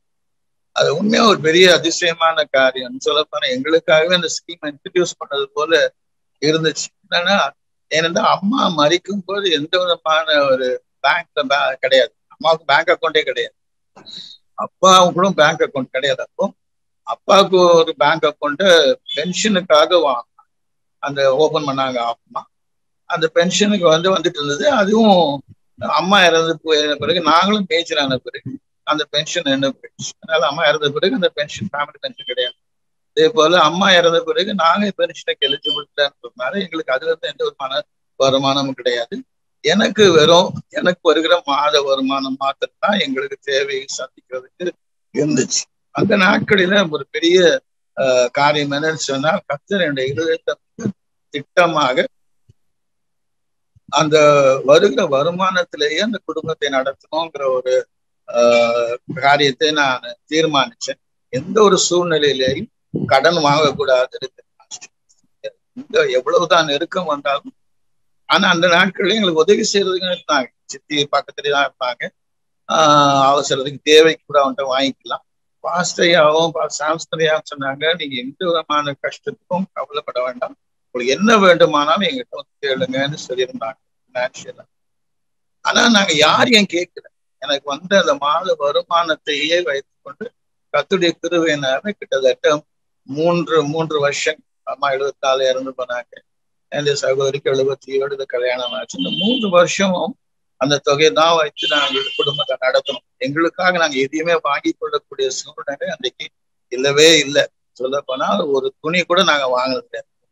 ஆனால் ரொம்ப சந்தோஷமா இருந்துச்சுன்னா அது அந்த கடன் இல்லாம ஒரு கர்த்தர் கொடுத்து அந்த தொகையை வைத்துக்கொண்டு இந்த குடும்பத்தை நாங்கள் நடத்துகிறோம் என்கிற ஒரு சந்தோஷம் எனக்குள்ள இருந்துச்சு. அந்த நாட்டில் தனியாக நாங்க வீடு எடுத்திருந்தோம். அந்த வீட்டுக்கு வாடகை கொடுத்தோம். மாதத்துக்கு வேண்டிய ஸ்டோர் வாங்கணும். சொல்ல போனீங்கன்னா எனக்கு வருகிற சம்பளம் சரியாக இருக்கும். அதுல இருந்து மேல ஒரு பைசா கூட என்னால எடுக்க முடியாது. அப்படிப்பட்ட ஒரு சூழ்நிலையிலையும் கர்த்தருக்கு கொடுக்க வேண்டிய தசமபாகத்தை காணிக்கைகள்ல உண்மையா இருந்தோம். கர்த்தருக்கு உண்மையா ஊழியம் செய்யணும்னு ஆசைப்பட்ட போது அதே போல ஊழியத்திலையும் நாங்கள் பங்கெடுத்தோம். அப்படிப்பட்ட ஒரு சூழ்நிலையை கர்த்தர் எங்களை அதிசயமாக நடத்தி கொண்டு வந்தோம். சோ கர்த்தர் உண்மையிலேயே நல்லவர், அதிசயங்களை காண செய்தார். இன்னைக்கு வரைக்கும் உங்களை கர்த்தர் எவ்வளவு தூரம் ஆசீர்வதிச்சிருக்கிறார் அப்படின்னு சொல்லி நம்மளால பார்க்க முடியுது. சோ கர்த்தரை நம்பி வந்த ஒருவரையும் எந்த சூழ்நிலை வந்தாலும் கர்த்தர் நம்மளை கைவிட மாட்டார் அப்படின்றது ரொம்ப ஆணித்தரமா நீங்க சொல்லியிருக்கீங்க மாமா. நம்ம பேனலுடைய கேள்விக்கு நம்ம போயிட்டு தொடர்ந்து நம்ம பேசலாம் அப்படின்னு நினைக்கிறேன். நீங்க அதிகமா இந்த உங்களுடைய டைதிங்ஸ் அண்ட் ஆஃபரிங்ஸ் நீங்க உண்மையா இருந்ததை பத்தி நீங்க சொல்லிட்டு இருங்க. சோ அது குறிச்சு கௌதம்க்கு ஒரு குவெஸ்டின் இருக்கு. நம்ம கௌதமுடைய குவெஸ்டின் போவோம். கௌதம். அங்கிள் நீங்க சொல்லியிருந்தீங்க இந்த மாதிரி தசம பாகத்திலயும் காணிக்கையிலயும் வந்து கரெக்டா இருக்கணும்னு தீர்மானம் எடுத்துருந்தேன்னு சொல்லியிருந்தீங்க. நீங்க ஆக்சுவலா அது எல்லா மந்த்தும் உங்களால எப்படி அதை கரெக்டா கொண்டு போக முடிஞ்சது? ஏன்னா எல்லா மந்த்தும் எக்ஸ்பென்சஸ் எதனா ஒன்று வந்துட்டே இருக்கும். எல்லா மந்த்லயும் நீங்க எப்படி அதை கரெக்டா நீங்க மெயின்டைன் பண்ணீங்க? அதுல இருந்து நீங்க என்ன சொல்ல முடியுமா? உண்மையா என்னுடைய வாழ்க்கையில நான் தீர்மானிச்சேன். முதல் வந்த உடனே மாத சம்பளம் வந்த உடனே முதல்ல நான் தசம்பாகத்தை எடுத்து, அதுக்கப்புறம் தான் மற்ற செலவு, வாடகையானாலும் சரி, ஸ்டூரானாலும் சரி, எல்லாவற்றுக்கும் அதுக்கப்புறம் தான் நான் கொடுத்துட்டு இருந்தேன். அந்த காரியத்தை கர்த்தருக்குள்ள நான் உண்மையாக ரொம்ப உண்மையா இருக்கிறது கர்த்தர் உதவி செய்யப்படையே வந்தேன். சொல்ல போனா என்னுடைய சகோதரி திருமணத்துக்கு பின்னால ஒரு நிகழ்வு என்னுடைய வாழ்க்கையை நடந்துச்சு. ஒரு சமயத்துல எனக்கு அந்த சமயத்துல நான் சொன்னது போல 3 வருஷங்கள் நான் ட்ரெஸ் எடுத்தது கிடையாது. என் சகோதரிக்கு நான் எடுத்து கொடுத்தது கிடையாது. எங்களுக்கு இருந்த ட்ரெஸ் தான் இருந்துச்சு. அதுக்கப்புறம் எனக்கு கொஞ்சம் காசு இருந்ததுனால நான் பேண்ட் எடுக்கணும்ட்டு ஒரு 2 பேண்ட்ஸ் எடுக்கலாம்னு சொல்லி போய் அந்த நாட்கள்ல ஒரு இடத்துல போய் பேண்ட்ஸ் எடுத்து அதை டெய்லரை கொடுத்து ஸ்டிச்சிங் டெய்லர்கிட்ட கொடுத்தேன். கொடுத்துட்ட பிறகு அதை வாங்க வேண்டிய நாள் வந்த பொழுது என்கிட்ட கையில காசு. அப்போ மாதத்துல அந்த தசமபாகம் எடுத்து வச்சிருந்த காசு பார்த்தோம்னா என்கிட்ட இருக்குது. அதை கொண்டு போய் பாஸ்டர்கிட்ட கொடுக்கணும். ஆனா அந்த தசமபாகம் வச்சிருக்கேன். அதே சமயத்துல இன்னும் ஒரு 2 நாள் கழிச்சு எனக்கு இன்னொரு தொகை வர்றதுக்கு இருந்துச்சு. நான் என்ன பண்ணேன், அந்த தசமபாகத்துல அந்த ஸ்டிச்சிங் மாத்திரம் எடுத்துட்டு அதை கொடுத்து அந்த பேண்ட்ஸை வாங்கிட்டு அதுக்கப்புறம் இந்த பணத்தை அதுல போட்டுடலாங்கிற ஒரு சூழ்நிலையில நான் ரொம்ப தைரியமா என்ன பண்ணேன், அதுல தசம்பத்தை எடுத்து பேண்ட்டுக்கு ஸ்டிச்சிங் சார்ஜ் போட்டு வாங்கிட்டு வீட்டுக்கு கொண்டு வந்தேன். வீட்டுக்கு கொண்டு வந்து போட்டு பார்த்தேன். அது ஒரு சின்ன ஒரு ஆல்ட்ரேஷன் இருந்துச்சு. சரி, நான் அடுத்த நாள் அந்த டெய்லர்கிட்ட கொண்டு போய் கொடுத்து அதை ஆல்டர் பண்ணலாம் அப்படின்ற எண்ணத்தோட கூட அதை எடுத்துட்டு அந்த பேண்ட் எடுத்துட்டு நான் ஆஃபீஸ்க்கு போயிட்டேன். ஆஃபீஸ்ல அப்போ நான் கேஷ்ல ஒர்க் பண்ணிட்டு இருக்கேன். திடீர்னு சொல்லி சாயந்தரம் அந்த ஹெட் ஆஃபீஸ்ல என்னுடைய எக்ஸிக்யூட்டிவ் இன்ஜினியர் ஹெட் ஆஃபீஸ் போயிட்டாரு. அங்கிருந்து ஒரு அவசரமான ஒரு செக் எழுத வேண்டியிருந்துச்சு. அதனால அவர் என்ன சொன்னாரு, செக் புக் எடுத்துட்டு நந்தன் ஆஃபீஸ்க்கு வந்துருங்கன்னு சொன்னாரு. அப்புறம் அண்ணா நகர் ஆஃபீஸ் நந்தனத்துக்கு போகிற வழியில அந்த பர்டிகுலர் கான்ட்ராக்டர் என்ன பண்ணாரு, அவருடைய ஒரு டாக்ஸி கொண்டு வந்து என்னை கூட்டிட்டு போனாரு. அப்படி கூப்பிட்டு போகும்போது அந்த டாக்ஸில ஏறி போகும்போது அவன் ரொம்ப அர்ஜென்ட்டா போனேன். ஏன்னா 5 மணிக்குள்ள போய் அங்கே சேரணும், அவர்கிட்ட கையெழுத்து வாங்கணும், இந்த செக் அவருக்கு கொடுக்கணும். அதனால நான் பண்ண அந்த டாக்ஸில போனோம். போய் இறங்கி அவசரத்துல அந்த பேகை டாக்ஸிக்குள்ளே விட்டுட்டு நான் மேலே ஏறி போய் செக் எல்லாம் கொடுத்துட்டு திரும்பி வரும்பொழுதுதான் எனக்கு அந்த பேக் ஞாபகமா வந்துச்சு. ஏன்னா அடுத்து அங்கிருந்து டெய்லர் கடைக்கு போகணும். அதனால பேக் ஞாபகம் வந்துச்சு. உடனே யோசிச்சு பார்த்து பேக் காணுமே, பேக் டாக்ஸில விட்டுமே. ஒரு காரா இருந்தா கூட தெரியும், டாக்ஸி அவன் எங்க போனான்னு தெரியாது. அப்ப அந்த கான்ட்ராக்டருடைய ஏஜென்ட் கூட இருந்தாரு. அவர் என்ன மாதிரி ஆயிடுச்சுன்னு சரின்ட்டு அப்போ வீட்டுக்கு நான் திரும்பி வரேன். ரொம்ப வருத்தத்தோட வந்தேன். ஏன்னா ரொம்ப ஆசையா வாங்க 2 பேண்ட்டையும் தொலைச்சிட்டேன். இப்போ என்னடான்னு யோசிச்சுட்டே வரும்பொழுது திடீர்னு எனக்குள்ள ஆவியானவர் பேச ஆரம்பித்தார். இந்த தசம்பாகத்துல நீ சொன்ன பொருத்தனை இப்ப மீறி போச்ச, அதனாலதான் இந்த தண்டனை உனக்கு, இதை நான் உணர்த்துறதுக்காக உன்னை செய்தேன்ற மாதிரி ஆவியான விதத்தை பேச சொன்னேன். அப்போ வேற ஆண்டவட்ட அழுது உடனே மன்னிப்பு என்ன அது மாதிரி செய்யவே மாட்டேன் வாழ்க்கையில சொல்லிட்டு அந்த சூழ்நிலையில கர்த்தருக்கு திரும்பமாக அதை எப்படியோ அந்த காசை போட்டு முதல்ல கொண்டு போய் ஆண்டவருக்கு தசம்பாகத்தை கொடுக்குற வரையிலே என்னை சமாதானம் பண்ண சந்தோஷமா. அப்படிப்பட்ட ஒரு அனுபவம் எனக்குள்ள வாழ்க்கையில வந்துச்சு. ஆனா அதுக்கப்புறம் தீர்மானிச்சேன், என்னதான் கஷ்டம் வந்தாலும் சரி நான் அத மாதிரி சூழ்நிலைகள் வந்துச்சு. அதாவது நான் அண்ணா நகர்ல ஒரு வீடு வாங்க வேண்டியதா இருந்துச்சு. அந்த காலத்துல என்னுடைய சேலரி முழுவதுமாக அதுக்கு இன்ஸ்டால்மெண்ட் கட்ட வேண்டிய ஒரு நிலைமை வந்துச்சு. இப்படி வரும்போது என்னுடைய வருமானத்தை தசமபாகம் எடுக்க முடியாது. அப்ப என் மனைவியுடைய வருமானத்துல எனக்குரிய தசமபாகத்தையும் அவங்களுடைய தசமபாகத்தையும் சேர்த்து எடுத்து காணிக்கையாக கர்த்தருக்கு கொடுத்துட்டோம். அந்த அளவுக்கு அந்த ஒரு நிகழ்ச்சி எனக்கு அதிகமான பாட்டுச்சு. அதனால இன்றைக்கு வரையிலே கர்த்தருடைய கிருபையினால இந்த தசமபாகத்தை நான் குறை வைக்கிறது.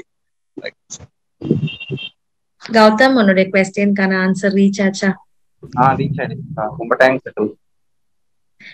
சோ மாமா, நம்ம இப்ப சொல்லிட்டு இருந்தது போல நம்ம மல்கியா 3வது அதிகாரத்துல நம்ம வாசிக்கிறோம், தசம பாகத்தை நம்ம கர்த்தருடைய பண்டசாலைக்கு நம்ம கொண்டு வர பொழுது அப்பொழுது ஆண்டவர் நமக்கு இடம் கொள்ளாமல் போக மட்டும் நமக்கு ஆசீர்வாதத்தை கர்த்தர் கொடுக்க தேவை. அதை நீங்க எப்படி உங்களோட லைஃப்ல நீங்க பாத்தீங்க?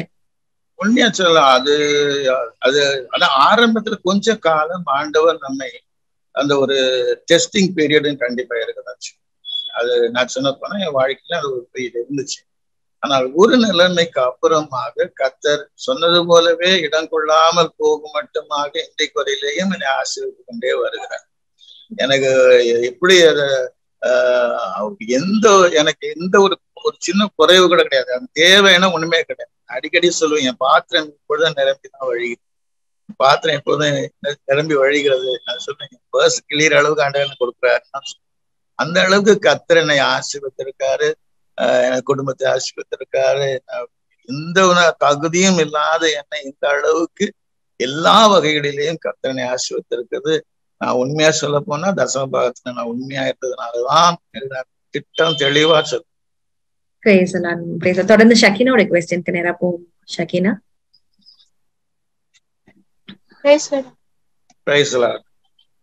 அங்கிள், நீங்க சொல்லிருந்தீங்க சினிமா அடிக்ஷன்ஸ் இருக்குன்னு சொல்லிட்டு. இப்ப இருக்க வாலிப பசங்க நிறைய விதமான அடிக்ஷன்ஸ்ல ஈடுபட்டு இருக்காங்க. சோ அவங்களுக்கு உங்களோட அட்வைஸ் என்ன? சோ அவங்களுக்கு நீங்க என்ன சொல்ல விரும்புறீங்க? அந்த அடிக்ஷன்ஸ் வந்து எப்படி அவங்க வெளியில வரும்? அடிக்ஷன் நான் எனக்கு என்னுடைய அனுபவத்தை நான் வந்து என்னுடைய அந்த அடிக்ஷனுக்குள்ள போனதுக்குள்ள காரணமே என்னுடைய ஃப்ரெண்ட்ஸ் தான், என்னுடைய ஃபெல்லோஷிப் தான். அப்போ அதுக்கப்புறம் என்னுடைய ஃபெல்லோஷிப் முழுவதுமாக நான் மாறிடுச்சுன்னு சொன்னேன். முதல்ல பாவம் செய்கிறோடு கூடவும் அப்படிப்பட்டவர்களோட நமக்கு ஐக்கியம் இருந்துச்சு. இப்போ பரிசுத்தவான்களோடு கூட கர்த்தருடைய பிள்ளைகளோடு கூட ஒரு ஐக்கியம் நமக்கு வளர எந்த ஒரு காரியமும் நம்ம அடிமைப்படுத்த முடியாது. நான் திரும்ப அதை சொல்றேன், குமாரன் விடுதலை ஆக்கினால் மெய்யாகவே விடுதலை உண்டு என்று சொல்லிட்டு. அப்போ எந்த ஒரு காரியத்திலையும் நமக்கு அந்த பாவம் நம்மை அடிமைப்படுத்தாதபடிக்கு எந்த ஒரு சூழ்நிலையும் நம்மை அடிமைப்படுத்தக்கூடாது. பாவம் மாத்திரமல்ல, இந்த நாட்களில் நீங்க சொல்றது போல நிறைய காரியங்களுக்கு வாலிப பிள்ளைகள் அடிமைகளாக மாறிட்டாங்க. இப்போ செல்லு, டிவி இப்படிப்பட்ட காரியங்கள்ல கூட அந்த ஒரு அடிக்ஷன் இப்ப எல்லாருக்குள்ளேயும் இருக்கு. அது எனக்கு சொல்ல போனா அதிகமாக கர்த்தரை நீங்க நேசிக்க ஆரம்பித்தீர்களானால்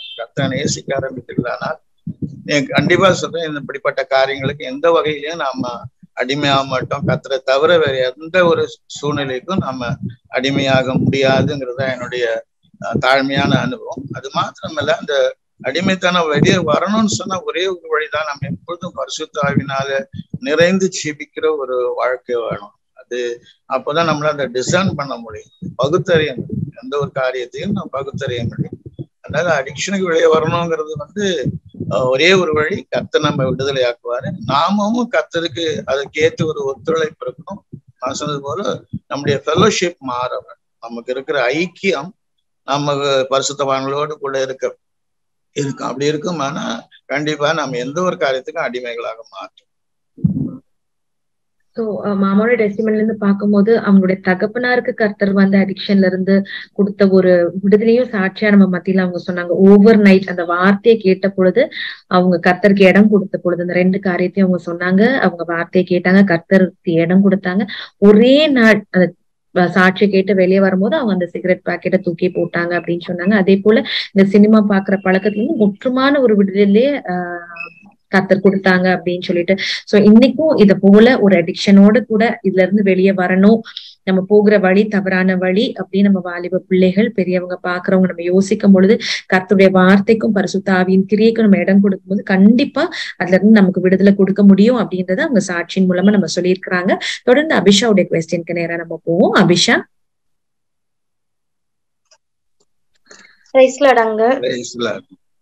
அங்கிள், உங்க பேரண்ட்ஸ் இறக்கும் போது ரொம்ப கஷ்டப்பட்டேன், ரிலேட்டிவ்ஸ் யாரும் வந்து சப்போர்ட் பண்ணல, தனியா நின்னுன்னு சொன்னீங்க. அப்போ உங்களுக்குள்ள நிறைய சோர்வுகள் வந்திருக்கும். அந்த சோர்வுகளை நீங்க எப்படி ஓவர் கம் பண்ணீங்க? இன்னைக்கு இப்ப இருக்கிற நிறைய பேர் வந்து ஏதாவது ஒரு விஷயத்துக்காக ப்ரேயர் பண்றாங்க, ப்ரேயர் பண்ணி கிடைக்காதப்போ சோர்வு வந்து ப்ரேயரை கம்மி பண்ண ஆரம்பிச்சுறாங்க. அப்படிப்பட்டவங்களுக்கு நீங்க என்ன அட்வைஸ் சொல்வீங்க? அப்பா அம்மா இறந்து போன பிறகு எனக்கு ஒரே ஒரு, நான் சாட்சியில சொன்னது போல 100க்கு 100 ஆண்டவரை சார்ந்துக்கிட்டாச்சு. சொன்ன என்னை கொண்டு போட்டாலும் உன் மேல நம்பிக்கை ஆயிருப்பேன்னு யோகம். இது போல அந்த ஒரு நம்பிக்கை எனக்குள்ள வந்துச்சு. ஒரு நாளும் எங்களை கைவிட மாட்டார். ஏன்னா அப்பா அம்மா இறந்து போனாங்க, 2 பேருமே ரட்சிப்புல வந்தவங்க, 2 பேருமே ஆண்டவரை ஏற்றுக்கொண்டவங்க. இப்ப அவங்களுடைய பிள்ளைகள், எதுவும் சொல்ல போது நீதிமானுடைய பிள்ளைகளை ஒரு நாள் ஆண்டவர் கைவிட மாட்டாரு. அந்த ஒரு நம்பிக்கை எனக்குள்ள இருந்ததுனால சோர்வு எனக்கு வந்துன்னு நான் சொல்லவே மாட்டேன். அப்பா அம்மா இறந்து போனதுனால எனக்கு ஏன்னா நான் ஏற்கனவே ஒரு வேலையில இருக்கேன், ஒரு நல்ல வேலையில இருக்கேன். அதனால எனக்கு ஓரளவுக்கு வருமானம் இருக்கு, என்னுடைய தேவைகள் சந்திக்கப்படும்.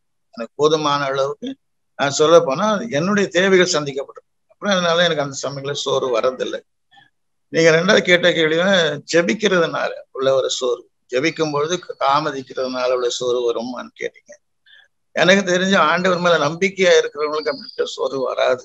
ஏன்னு சொன்னா இயேசு கூட சொன்னாரு, லூக்கா 18ஆம் அதிகாரத்தை சோர்ந்து போகாம ஜெபம்னு சொல்லியிருக்காரு. அதனால நம்ம ஜெபிக்கும் பொழுது உடனே கிடைச்சிரும் அப்படின்னு நம்ம யோசிக்க கூடாது. ஏன்னு சொன்னா அங்க சொல்லியிருக்க அந்த வசனத்தை நீங்க முழுசா வாசிங்கன்னா சரியான வேளையில கர்த்தர் நம்ம கொடுப்பார்.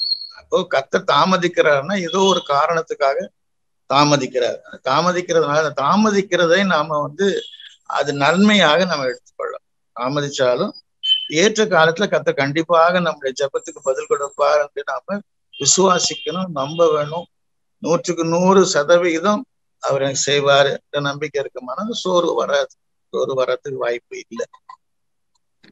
ஆனா அபிஷா கேட்ட கேள்வியிலேயே இப்போ ஒரு சிலர் ஜெபத்துக்கு பதில் கிடைக்கலன்னா விட்டுடுறாங்க, சர்ச் விட்டுடுறாங்க, ஜெபத்தை விட்டுடுறாங்க, வேதம் வாசிக்கிறத விட்டுறாங்க. நான் ஆண்டரை நம்பி வந்தேன், எனக்கு இப்படிப்பட்ட சூழ்நிலை, ஏன்னா ஆண்டரை நம்பி வந்தா நமக்கு எல்லாமே செழிப்புதான், இப்படிப்பட்ட ஒரு சூழ்நிலைகள் நெருக்கங்கள் வராது அப்படின்னு நினைச்சு அவங்க வரும் பொழுது அவங்க பின்மாறக்கூடிய வழிகள் நிறைய நம்ம இன்னைக்கு பாக்குறோம். சோ அப்படி இருக்கிறவங்களுக்கு நீங்க என்ன சொல்ல விரும்புறீங்க?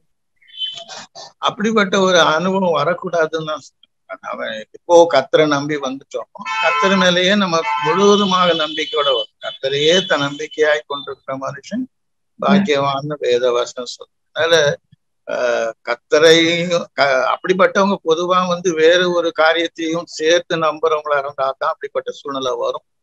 முழுவதுமாக ஆண்டவர் தான் செய்யணும் அப்படின்னு வரும் பொழுது கண்டிப்பாக அப்படிப்பட்ட ஒரு சோர்வு வராது. அப்படி அவங்களுக்கு சரியான ஒரு என்ன சொல்ற அஸ்திபாரம் சரியா இல்லைன்னா வசனத்தின் மேல உள்ள ஒரு நம்பிக்கை அவர்களுக்கு இல்லை, அந்த விசுவாசம் அவர்களுக்கு இல்லை. அதனாலதான் அவங்க சோர்ந்து போறாங்க. சோர்ந்து போறவர்கள் இன்னும் அதிகமாக ஆண்டவரை பற்றி கொள்ளணும், வேத வசனத்தை வாசிக்கணும், நல்லா ஊக்கமா ஜெபிக்கணும். நான் அந்த சொன்ன சம்பவத்துக்குள்ள நீங்க பாத்தீங்கன்னா அந்த அந்த விதவை தொடர்ந்து அந்த நியாயாதிபதி கிட்ட போய் அவ கேட்கிறான். அது அந்த பதில் கிடைக்கிற வரையிலும் அவன் போயிட்டே இருக்கிறான். அதே மாதிரிதான் நமக்கு வேதத்துல சங்கீதக்காரன் சொல்றது போல வேலைக்காரனுடைய கண்கள் எஜமானுடைய கண்களை நோக்கி இருக்குமா போல, வேலைக்காரியினுடைய கண்கள் எஜமாட்டியுடைய கைகளை நோக்கி இருக்குமா போல, எங்க தேவனாய் கர்த்தர் எங்களுக்கு இரக்கம் செய்கிற வரையிலையும் எங்களுடைய கண்கள் அவரையே நோக்கி இருக்கோம்னு சொல்றோம். நம்ம எவ்வளவு நாள் ஆனாலும் கர்த்தர் செய்வார்ன்ற நம்பிக்கையை நமக்குள்ளே வளர்த்து கொள்ள வேண்டும். சோ மாமா சொன்னது போல நம்ம எந்த சிச்சுவேஷனையும் ஆண்டரை விட்டு விலகி போறதோ, வார்த்தையை விட்டு விலகி போறதோ, அவர் அன்பை விட்டு விலகி போறதோ ஒரு தீர்வே கிடையாது. என்ன நெருக்கமான சூழ்நிலை வந்தாலும் கர்த்தரையே நம்ம கண்கள் நோக்கி பார்த்திருக்கும் போது துரிதமா கர்த்தர் நமக்கு விடுதலை செய்வார் அப்படின்றதுக்கு அவங்களுடைய வாழ்க்கையில இருந்து அநேக சாட்சிகளை நம்மளோடு கூட பகிர்ந்து கொண்டாங்க. தொடர்ந்து அபிஷாக்கு இன்னொரு குவெஸ்டின் இருக்கு. அபிஷா, அங்க இப்ப இருக்கிற வாலிப பிள்ளைங்க நிறைய பேரு ஜாலியா பண்றது, ஹாப்பியா இருக்குதுன்னு சொல்லி சில விஷயங்கள் பண்றாங்க. அதோட சீரியஸ்னஸ் பண்ணாமலே ஒரு தப்பான ஒரு முடிவுக்கு போய் முடியுது. அந்த கஷ்டமான ப்ராப்ளம் வரும்போது பேரண்ட்ஸ்ட சொன்னா திட்டுவாங்களோ, ஃப்ரெண்ட்ஸ் கிண்டல் பண்ணுவாங்களோ, அப்படி யாருக்கிட்டையுமே எதுவுமே ஷேர் பண்ணாம அவங்க தப்பான முடிவுகளை எடுக்கிறாங்க. அப்படிப்பட்டவங்க அந்த சூழ்நிலையில இருந்து வெளியே வர்றதுக்கும் இந்த ஜாலியா பண்றேன்னு ஸ்டார்ட் பண்றவங்களும் அதை பண்ணாம தடுக்கிறதுக்கு நீங்க என்ன மாதிரி ஒரு அட்வைஸ் சொல்லுவீங்க? முதலாவது நாம ஆவிக்குரிய ஜீவியத்துல கர்த்தருடைய பிள்ளைகளுக்கு அப்படி ஒரு அனுபவம் வராது. இப்ப நாம கர்த்தரை விட்டு விலகி போனாதான் இந்த மாதிரி காரியங்கள்ல நாம இன்வால்வ் ஆகும். அப்படிப்பட்டவங்களுக்கு ஒரே ஒரு சொல்யூஷனா திரும்பவும் ஆண்டவருடைய சம்பவத்தை போய் விழுகிறது தான். சிம்சோனை பற்றி உங்களுக்கு தெரியும். சிம்சோனுடைய வாழ்க்கை நடந்த சம்பவத்தை அவன் தெல்லாருடைய மடியை நாடி இந்த பாவம் செய்து திரும்ப அந்த ஒரு சூழ்நிலைக்குள்ளே மாட்டிக்கிட்டான். இப்ப அவனுக்கு கடைசியா ஒரே ஒரு இந்த ஒரு விஷயம் மாத்திரம் ஆண்டவரே இதை நினைவு வரணும்னு. அதே போல கர்த்தர் அந்த சமயத்திலையும் சிம்சோனுக்கு இறங்கினார். அவனுக்கு இறங்கி அவனுக்கு கர்த்தர் அந்த திரும்பமாக அந்த பலத்தை கொடுத்தார். அவனுடைய முடிவு ஒரு வேளை அகால மரணமா இருந்தாலும் அவனுக்கும் கர்த்தர் இறங்கினார் இல்லையா? அதே மாதிரி பிள்ளைகளும் கர்த்தர்கிட்ட தான் போய் விழணுமே தவிர வேற எந்த ஆட்கிட்டையும் நம்ம அதுக்கு சொல்யூஷனை பார்க்க முடியாது. கர்த்தர் போய் நீ தான் ஆண்டவரே என்று விழும்பொழுது கர்த்தர் கண்டிப்பாக விடுதலை கொடுப்பார். அபிஷா, அந்த கொஸ்டினுக்கு ஆன்சர் உங்களுக்கு ரீச் பண்ணிருக்கோம்னு நினைக்கிறேன். ஓகே, இப்பொழுது நம்மளுடைய லாஸ்ட் பேனலிஸ்ட் ரோஷன் இருக்கிறாங்க. ரோஷன் இடத்துல நம்ம கேள்விகளை கேட்போம். ரோஷனுக்கு ஒரு 2 கொஸ்டின்ஸ் இருக்கு. அந்த கொஸ்டின்ஸோட நம்ம இந்த நிகழ்ச்சியின் முடிவுக்குள்ள நம்ம கடந்து வருவோம். Roshan. Price Lord pastor. Price Lord. Pastor, நீங்க சொன்னீங்க உங்க அம்மா அப்பா உங்களை வந்து பயபக்தியா வளர்த்தாங்க சொன்னீங்க. இப்ப இருக்கிற பிள்ளைகளையும் வாலிப பிள்ளைகளையும் நம்ம எப்படி பயபக்தியா வளர்க்கறது, அதை பத்தி கொஞ்சம் சொல்லுங்க. அந்த காலத்துல நான் சொல்றது ஒரு 70 வருஷத்துக்குள்ள, எனக்கு 70 வயசு ஆயிடுச்சு. 70 வருஷத்துக்கு முன்னால இருந்த பிள்ளைகள் வேற, இப்போ இருக்கிற பிள்ளைகள் வேற. இப்போ அப்ப நாங்க அப்பா அம்மாவுக்கு எந்த அளவுக்கு பயந்தோமோ அந்த அளவுக்கு இன்னால அப்பா அம்மா பிள்ளைகள் பயப்படுறது கிடையாது, உண்மைதான். ஆனா ஒரே ஒரு காரியத்தை மாத்திரம் நான் சொல்லுவேன், கர்த்தர் நேற்றும் இன்றும் என்று மாறாதவர், அவருடைய வசனம் மாறாதது. பிள்ளைகளை நான் வளர்க்கும் பொழுது எப்பொழுதுமே எல்லா பிள்ளைகளையும் ஒரே மாதிரி வளர்க்க முடியாது. ஒவ்வொரு பிள்ளையும் ஒவ்வொரு வித்தியாசமான ஒரு குணாதிசயத்தோடு கூட இருக்கு. அப்படி இருக்கும் பொழுது எனக்கு ரொம்ப ஒரு பிடிச்சமான ஒரு சம்பவம் வேதத்துல பாத்தீங்கன்னா, மனோவாவும் அவனுடைய மனைவி அந்த கர்த்தருடைய தூதன் ஆண்ட கேட்டான், அந்த பிள்ளையை நாங்கள் எப்படி வளர்க்க வேண்டும், எப்படி நடத்தோம். முதலாவது நாம செய்ய வேண்டியது தேவனுடைய ஆலோசனை கேட்டுதான் அந்த பிள்ளைகளை வளர்க்க வேண்டும். 2வது, பிள்ளையானவன் நடக்க வேண்டிய வழியில அவனை நடத்து என்று சொல்லி. பெற்றோர் அவர்களுக்கு முன்பாக முன்மாதிரியா இருக்கு. இப்ப எனக்கு நான் சொன்னேன், எங்க அப்பா அம்மா எனக்கு முன்மாதிரியா இருந்தாங்க. அவங்க செய்ததை நான் ஃபாலோ பண்ணேன், அவங்க சொல்லி கொடுத்த காரியத்தை நான் ஃபாலோ பண்ணேன். அதே மாதிரி பிள்ளைகளையும் நாம் அப்படி நடத்துவோமானால், பிள்ளைகளை நடக்க வேண்டிய வழியில சரியா நடத்துவோமானால் இந்த பிள்ளைகள் நிச்சயமாக கர்த்தருக்குள்ளே வளருவாங்க. ஒருவேளை இடையில கொஞ்சம் வெளியே போனாலும் கர்த்தர் கடைசியா அவளை திரும்பவும் அப்படிப்பார். நான் என்னுடைய அனுபவத்தை சொன்னேன். நான் சின்ன பையனா இருக்கும்போது ஒரு முறை இயேசுக்கு ஒப்பு கொடுத்தேன். ஆனாலும் இடையில கொஞ்சம் விலகி போனேன், பாவம் செய்ய ஆரம்பித்தேன். ஆனாலும் திரும்பவுமாக கர்த்தர் தம்முடைய தீர்மானத்தின்படி திரும்ப என்னை கொண்டு வந்தேன். அதே போலதான் பிள்ளைகளையும் கர்த்தருக்கென்று வளர்க்கும் போது, கர்த்தருடைய ஆலோசனை வளர்க்கும் போது கண்டிப்பா பிள்ளைகள் கர்த்தருக்குள்ளே வளருவாங்க. இன்னொரு முக்கியமான காரியத்தை நம்ம மறந்து போக கூடாது. பெற்றோருடைய ரெஸ்பான்சிபிலிட்டி என்னன்னு, பிள்ளைகளுக்காக ஜெபிக்க அதிகமாக ஜெபிக்கிற போது கண்டிப்பாக பிள்ளைகள் தவற மாட்டாங்க. கர்த்தர் பெற்றோருடைய ஜெபத்தை கண்டிப்பா கேட்டு பிள்ளைகளை ஒரு சரியான பாதையில இல்லாவிட்டாலும் நாளை தினத்தை கர்த்தர் திருப்பி கொண்டு வருவார் என்ற நம்பிக்கை எனக்கு. சோ பிள்ளைகளை எப்படி கர்த்தருடைய பக்தியில நம்ம வளர்க்கணும் அப்படின்றதுக்கு நல்ல ஒரு எக்ஸ்பிளனேஷன் கொடுத்திருக்காங்க. ரோஷன் இந்த பக்கம் ரீச் ஆயிருக்கும்னு நினைக்கிறேன். ரோஷனுடைய அடுத்த கொஸ்டின் நேரா போகுமா? பாஸ்டர், நீங்க சொன்னீங்க சினிமா ஆசையை வந்து நீங்க விட்டீங்கன்னு சொன்னீங்க. நாங்க இப்ப இருக்கிற பிள்ளைகள் வந்து உலக ஆசை எப்படி வருது, அதாவது இப்போ வந்து சோசியல் மீடியா, ஃபேஸ்புக் அந்த மாதிரி நிறைய கையிலேயே இருக்கு எல்லா ஆசையும், அது எப்படி பாஸ்டர் மேற்கொள்றது? கையில இருக்குதுங்கிறதுனால நம்ம வந்து அதுல ஈடுபட வேண்டும் என்றது இல்லை. ஏன் அப்படி ஈடுபடுறோம்னு சொன்னா, நம்முடைய கோல், நம்முடைய லெக்கை நம்ம மாற்றிட்டோம். அன்றைக்கு நாங்க இருக்கும் பொழுதும் நிறைய விஷயங்கள் நடந்துச்சு. நாங்க எங்களுடைய அனுபவத்தை நாங்க என்ன செய்ய ஆரம்பிச்சோம்னா, கர்த்தரை தேட ஆரம்பிச்சோம், கர்த்தருக்கு நேரத்தை செலவிட ஆரம்பிச்சோம். கர்த்தருடைய காரியங்கள் அதிகமாக நாங்கள் கவனம் செலுத்துறதுனால இந்த மாதிரி மற்ற காரியங்கள்ல நேரத்தை செலவுறதுக்கான வாய்ப்பு ரொம்ப குறைவாக போச்சு. அதனாலதான் நாங்க அந்த நாட்களிலே கர்த்தருக்குள்ளே அதை வளர்கிறதுக்கு எதுவாக இருந்துச்சு. இன்றைக்குள்ள பிள்ளைகள் கையில இந்த செல்போன் வச்சிருக்காங்க, அதுல நிறைய காரியங்கள் பாக்குறாங்க. அது எனக்கு வந்து செல்போன்னால நிறைய பிள்ளைகள் தங்களுடைய ஆவிக்குரிய ஜீவியத்தை இழந்து போறாங்கன்னு தான் நான் சொல்றேன். அது ஒரு பெரிய ஒரு ஆபத்தான ஒரு காரியம். அதை நம்ம மேற்கொள்றதுக்கு நான் என்ன சொல்ல போனா, அதிகமான ஜெபமும் ஆவியில நிறைந்திருக்கிற ஒரு அனுபவம், கர்த்தர் மேலுள்ள அன்பும் அதிகமாகும். கர்த்தரை நம்ம அதிகமா நேசிக்க வேண்டும். அது சொல்றது முழு இருதயத்தோடு, முழு ஆத்மாவோடு, முழு பலத்தோடு கூட நாம் இடத்துல அன்பு கூறுவோமானால் இதற்கு நம்முடைய இருதயத்துல இடம் கொடுக்க மாட்டோம். இதுல இடத்தை இடம் கொடுக்க மாட்டோம். முழுசுமாவே கர்த்தரை பிரியப்படுத்தி கர்த்தருக்கு எது பிரியமோ அதை மாத்திரம்தான் நாம செய்ய வேண்டும் என்ற எண்ணம் நமக்குள்ளே கண்டிப்பா வந்துடும். பரிசுத்த ஆவியினால எப்பொழுதும் நிறைந்திருக்கும். பரிசுத்த ஆவி நிறைந்திருக்கிறவர்கள் ஒரு நாளும் இப்படிப்பட்ட தேவையில்லாத காரியங்களையே தங்களுடைய டைமை ஸ்பெண்ட் பண்ண மாட்டாங்க.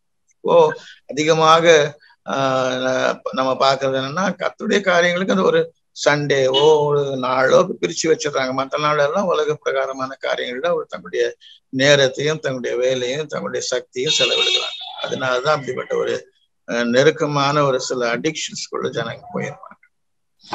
சோ ரோஷன் கேட்டது போல உலக ஆசையை நம்ம விடணும் அப்படின்றத விட கர்த்தர் மேல நம்ம அதிகமான ஆசைய இருப்போமே. ஆனால் பிளஸ் நம்ம பாஸ்டர் சொல்றது போல you should not have any time to சின் அப்படின்னு சொல்லுவாங்க. அதுதான் மாமா சொல்றாங்க, நம்ம பாவத்துக்கு நேரம் கொடுக்க கூடாதபடிக்கு நம்ம ஆவிக்குரிய காரியங்கள்ல நம்ம நேரத்தை அதிகமா நம்ம செலவு பண்ணும்போது முழு இருதயத்தோட ஆண்டவர் நம்ம அன்பு கூறும் பொழுது இந்த உலக ஆசை தன்னால் நம்மளை விட்டு போயிடும். நம்ம அதோட போராட வேண்டாம் அப்படின்னு சொல்லி ரொம்ப அழகா சொல்லியிருக்காங்க. ரோஷன், இன்னும் ஒரே ஒரு கொஸ்டின் உனக்கு இருக்கு, அதையும் நம்ம பார்த்துட்டு இந்த நிகழ்ச்சியினுடைய முடிவுக்குள்ள நம்ம போவோம். ரோஷனுக்கு இன்னும் ஒரு கொஸ்டின் இருக்கு. பாஸ்டர், நீங்க சொன்னீங்க பரிசுத்த ஆவியின் நடத்துதல் வந்து உங்களுக்கு இருந்தது. அது எப்படி உங்க வாழ்க்கையில உதவியா இருந்தது? நாங்க எப்படி பரிசுத்த ஆவியின் அனுபவத்துல வந்து வளர்றது, அதை பத்தி கொஞ்சம் சொல்லுங்க பாஸ்டர். பரிசுத்த ஆவியினால உள்ள அனுபவம் வர்றது, பரிசுத்த ஆவி பெற்றுக்கொள்றது ஒரு அனுபவம், பரிசுத்த ஆவினால் நிறைந்திருக்கிறது ஒரு அனுபவம், பரிசுத்த ஆவிக்குள்ளே இருக்கிறது ஒரு அனுபவம். நீங்க பாத்தீங்கன்னா வித்தியாசமான அனுபவங்கள். ஒரு பரிசுத்த ஆவிக்குள்ள நான் அடிக்கடி சொல்லுற ஒரு உதாரணம் சொன்னா, எசேக்கியேல் தீர்க்கதரிசிக்கு 4 விதமான அனுபவங்கள் சொல்றேன். ஒரு முதல்ல அணுக்கால் அளவு, அப்புறம் முழங்கால் அளவு வந்தது, அப்புறம் இடுப்பளவு வந்தது, அப்புறம் நீச்சல் ஆழத்துக்குள்ள போயிட்டோம். நான் எப்பொழுதுமே நீச்சல் ஆழத்துக்குள்ள போயிட்டீங்கன்னு சொன்னா நீங்கள் உலகத்துல இருந்து வெளியே வந்து மேல வந்து, அப்போ என்ன ஆகுதுன்னு சொன்னா பரிசுத்த ஆவியானவர் எப்படி நடத்துறாரோ அப்படி நடக்க ஆரம்பிக்கும். உலகத்தை அந்த புவிக்கு விசை நம்ம விட்டு நமக்கு இருக்காது. அப்போ இருக்கும்போது நீச்சல் ஆழத்துக்கு வரும் பொழுது கால்கள் கீழே இருக்காது, அது கம்ப்ளீட்டா பரிசுத்த ஆவிக்குள்ள போயிடும். அதே போலதான் ஆவியில நிறைய நிறைந்திருப்பீர்கள். ஆனால் பரிசுத்த ஆவியானவர் நம்மளோட தெளிவா பேசுவார். ஆவியில நிறைந்திருக்கிறவர்களுக்கு நிச்சயமாக கர்த்தர் பேசுவார். ஒவ்வொரு சூழ்நிலையிலையும் இதை செய்யாது. பைபிள் தானே சொல்லுது, நான் வலது பக்கமோ இடது பக்கமோ திரும்பும் பொழுது வழி இது நடைன்னு சொல்ற சத்தத்தை கர்த்தர் நமக்கு கேட்க பண்ணுவாரு. 2வது சொல்றாரு, பரிசுத்தாவியாக தேற்ற வாழும் இடத்துல வரும்பொழுது அவர் உங்களை நடத்தி கொண்டு போவார். அப்போ பரிசுத்தாவியில நிறைந்திருக்கிறவர்களுக்கு தான் நான் சொன்ன அனுபவத்தை புரிந்து கொள்ள முடியும், நான் அதை அனுபவிக்கவும் முடியும். இப்பொழுது ஆவியில நிறைந்திருக்கிறவர்கள் ஆவியானவர் ஒவ்வொரு சமயத்திலேயும் நமக்கு உதவி செய்வார். அதே சமயத்துல அப்படி ஆவியானவர் பேசும் பொழுது நாம கீழ்ப்படியாமல் போகிறதுனாலதான் பரிசுத்த ஆவியானவர் துக்கப்படுவார். அதுதான் எபேசியர் நாம் வாசிக்கிறோம், மீட்கப்படும் நாளுக்கு என்று முத்திரையை பெற்றுக் கொண்ட பரிசுத்த ஆவி துக்கப்படுத்தாதவர்கள். என்ன சொன்னா, நாம் ஆவியானவருடைய சத்தத்துக்கு செவி கொடுக்கும் பொழுது கண்டிப்பாக ஆவியானவர் நம்ம ஒவ்வொரு ஸ்டெப்பும் ஒவ்வொரு அடியும் நம்ம நடத்துவார்ன்றதுல எந்த விதமான சந்தேகமும் இல்லை. ஆவியில நிறைந்திருங்க, ஆட்டோமேட்டிக்காக தானாகவே கர்த்தர் உங்களை நடத்தி கொண்டு போகும். ரோஷன், குவெஸ்டினுக்கான ஆன்சர் உனக்கு ரீச் பண்ணியிருக்கோம் அப்படின்னு நினைக்கிறேன். ஆமாக்கா, தேங்க்ஸ். எசேக்கியேலுடைய வாழ்க்கையில ரொம்ப அழகா சொன்னாங்க, நம்ம அந்த நீச்சல் ஆழ அனுபவத்துக்குள்ள நம்ம வருவதற்கு நம்ம வாஞ்சிக்கணும், அப்போ we will have a successful Christian living அப்படின்னு சொன்னாங்க. சோ இவ்வளவு நேரம் நம்ம பேனலிஸ்ட் எல்லாருமே கேட்ட கேள்விகளுக்கு அழகாக பதில் சொன்னாங்க. அது மாத்திரமல்ல, அவங்க அனுபவ சாட்சிகள் அநேக காரியங்களை நம்ம கற்றுக்கொண்டோம். இப்பொழுது இந்த நிகழ்ச்சியின் முடிவுல நம்ம வந்திருக்கிறோம். நிகழ்ச்சி முடிக்கிறதுக்கு முன்பாக இது பார்த்துட்டு இருக்க வாலிப பிள்ளைகளுக்கு நீங்க என்ன சொல்ல விரும்புறீங்க? எனக்கு ரொம்ப பிடித்தமான ஒரு காரியம், முதலாவது தேவனுடைய ராஜ்யத்தையும் அவருடைய நீதியையும். நான் ஒரு நாள் ELS போயிருந்தேன். அங்கே ஒரு வார்த்தை காட் ஃபர்ஸ்ட்ன்ற ஒரு வார்த்தைங்க இருந்துச்சு. அதை பார்த்த உடனே அதை வாங்கணுங்கிற ஒரு ஆசை எனக்கு வந்துச்சு. அதை வீட்டுல கொண்டு வந்து நான் அதை ஸ்டிக்கரா பண்ணி வீட்டுல வச்சேன். என்னுடைய எனக்கு தெரிந்தவர்களுக்கெல்லாம் கூட அதை கொடுத்தேன். முதலாவது கர்த்தரை வைங்க, எந்த ஒரு காரியமானாலும் சரி கர்த்தரை வைங்க. 2வதாக பாஸ்டர் சுந்தரமையா சொல்லி கொடுத்த ஒரு காரியம், in Christ, with Christ, for Christ, like Christ. இது உங்களுடைய வாழ்க்கையினுடைய குறிக்கோளாக மாறும். கிறிஸ்துவுக்குள்ள இருக்கணும், கிறிஸ்துவுக்காக இருக்கணும், கிறிஸ்துவை போல இருக்கணும், கிறிஸ்துவோடு கூட கர்த்தர் நம்முடைய வாழ்க்கையை நிச்சயமாய் ஆசீர்வாதமான ஒரு வாழ்க்கையா மாற்றும். தேங்க்யூ. சோ இதை கேட்டுட்டு இருந்த வாழை பிள்ளைங்க, நம்ம எல்லாரும் நம்மளுடைய மனதுல இந்த 4 வார்த்தைகளை ஆழமா பதிச்சுப்போம். In Christ, for Christ, with Christ and like Christ. கர்த்தர் நம்மளுக்கு இந்த உன்னத ஆவிக்குரிய வாழ்க்கையை நம்ம ஒவ்வொருத்தருக்கும் கர்த்தர் கட்டளையிடுவாராக. இந்த நேரத்திலயும் மாமா பாஸ்டர் ஜேம்ஸ் அவங்க ஜெபிச்சு முடிக்கும்படியாக நான் கேட்டுக்கொள்கிறேன். ஜெபிப்போமா. ஜெபம் பண்ணும். நல்ல பிதாவே, இந்த அருமையான வேலைக்காக நாங்கள் ஸ்தோத்திரிக்கிறோம். ஆண்டவரே, நீர் எங்களுக்கு கொடுத்திருக்கிற நல்ல ஆலோசனைக்காக நாங்கள் நன்றி செலுத்துகிறோம். அப்பா இயேசுவே, ஆவிக்குரிய வாழ்க்கையில ஆண்டவரே எப்படி நாங்கள் வளரலாம், எப்படி முன்னேறலாம், எப்படி கர்த்தருக்கு உண்மையா இருக்கலாம், எப்படி கர்த்தரை முழுதுமாய் நம்பி சார்ந்து கொள்ளலாம் என்ற காரியங்களை எங்களுக்கு தெளிவாக இந்த மாலை வேளையிலே பரிசுத்த ஆவியானவர் உணர்த்தினதற்காக, எங்களுக்கு போதித்ததற்காக நாங்கள் ஸ்தோத்திரிக்கிறோம். ஆண்டவரே, இந்த காரியங்களை எங்கள் வாழ்க்கையிலே நாங்கள் தொடர்ந்து கடைபிடிக்கிறதற்கு எங்களுக்கு தேவையான கிருபையையும் ஆண்டவரே இயேசுவே பலத்தையும் நீர் கொடுக்கும்படியா நாங்கள் ஜெபிக்கிறோம். இந்த நிகழ்ச்சியில கலந்து கொண்ட ஒவ்வொரு அருமையான பிள்ளைகளையும் கர்த்தர் ஆசீர்வதிக்க வேண்டுமே. கர்த்தருக்கு பயந்து நடந்து கர்த்தருடைய நாமத்துக்கு மகிமையாய் ஜீவிக்க அவர்களுக்கு உதவி செய்யும்படியாய் ஜெபிக்கிறேன். தொகுத்து வழியும் அருமையானவர்கள் எப்சிபாவுக்காக ஸ்தோத்திரம். அவருடைய ஆசீர்வதியும் காரியங்கள் எல்லாவற்றையும் ஆண்டவரே கர்த்தாவே ஒழுங்கு செய்த அருமையான பாஸ்டருக்காகவும் பாஸ்டர்மாவுக்காகவும் நான் கர்த்தரை நன்றியோடு ஸ்தோத்திரிக்கிறேன். அவர்களுக்கும் நல்ல சுகத்தையும் பலனையும் ஆரோக்கியத்தையும் தாரும். ஆண்டவரே, இந்த ஊழியத்தின் எல்லைகளை இன்னும் பெரிதாக்கும், அநேகருக்கு நீர் ஆசீர்வாதமாய் வைத்து நடத்தும்படியாய் இந்த காரியங்கள் எல்லாவற்றையும் ஆண்டவரே தொகுத்து அந்த காரியங்களிலே இன்வால்வ் ஆகி ஆண்டவரே செயல்படுகிற ஒவ்வொரு அருமையான நம்பியையும் ஆண்டவரை மகளையும் நீர் ஆசீர்வதித்து ஆண்டவரே இன்னும் ஆசீர்வாதமாக்க முடியாது ஜெபிக்கிறோம். இந்த நிகழ்ச்சியின் அநேகருக்கு ஆண்டவரே பிரயோஜனமாயிருக்க, ஆசீர்வாதமாயிருக்க தொடர்ந்து பரிசுத்த ஆவியான ஒரு உதவி செய்யும்படியாக நாங்கள் ஜெபிக்கிறோம். ஆண்டவரே இயேசுவின் நாமத்தில் வேண்டுகிறோம், எங்கள் நல்ல பிதாவே. ஆமென், ஆமென், ஆமென். Praise the Lord. தேங்க்யூ மாமா. உங்களுடைய நேரத்தையும் எடுத்து எங்களோடு கூட வந்து உங்க அனுபவ சாட்சிகளை பகிர்ந்து கொண்டு பிள்ளைங்களுடைய கேள்விகளுக்கும் நீங்க பதில் சொன்னீங்க. சோ சபையின் சார்புல எங்களுடைய நன்றியை உங்களுக்கு நாங்க தெரிவித்துக் கொள்கிறோம். எனக்கு அந்த வாய்ப்பு கொடுத்தவங்க எல்லாருக்கும் கர்த்தருடைய நாமத்தினாலே நன்றி. தேங்க்யூ மாமா, தேங்க்யூ. இதே இப்போ நேரலையில பாத்துட்டு இருக்கிற உங்க அனைவருக்கும் இயேசு கிறிஸ்துவின் இனிய நாமத்துல எங்களுடைய நன்றியை நாங்க தெரிவித்துக் கொள்கிறோம். ஏற்கனவே நடந்த 49 எபிசோட்ஸையும் நீங்க பார்க்கணும் அப்படின்னு சொன்னா கீழே டிஸ்கிரிப்ஷன் பாக்ஸ்ல அதற்கான லிங்க் கொடுத்திருக்க. அநேக தேவ ஊழியர்களுடைய சாட்சிகள் அதுல கொடுக்கப்பட்டிருக்கு. நீங்களும் அதை பாருங்க, உங்களுக்கும் அது கர்த்தர் ஆசீர்வாதமா மாற்றி கொடுப்பார். கர்த்தருக்கு சித்தமா இருந்தா இன்னொரு எபிசோட்ல அடுத்த வாரம் வெள்ளிக்கிழமை 7:30 மணிக்கு உங்களை நாங்க சந்திக்கிறோம். அதுவரை உங்களிடமிருந்து நாங்க விடைபெறுகிறோம். Thank you and God plus.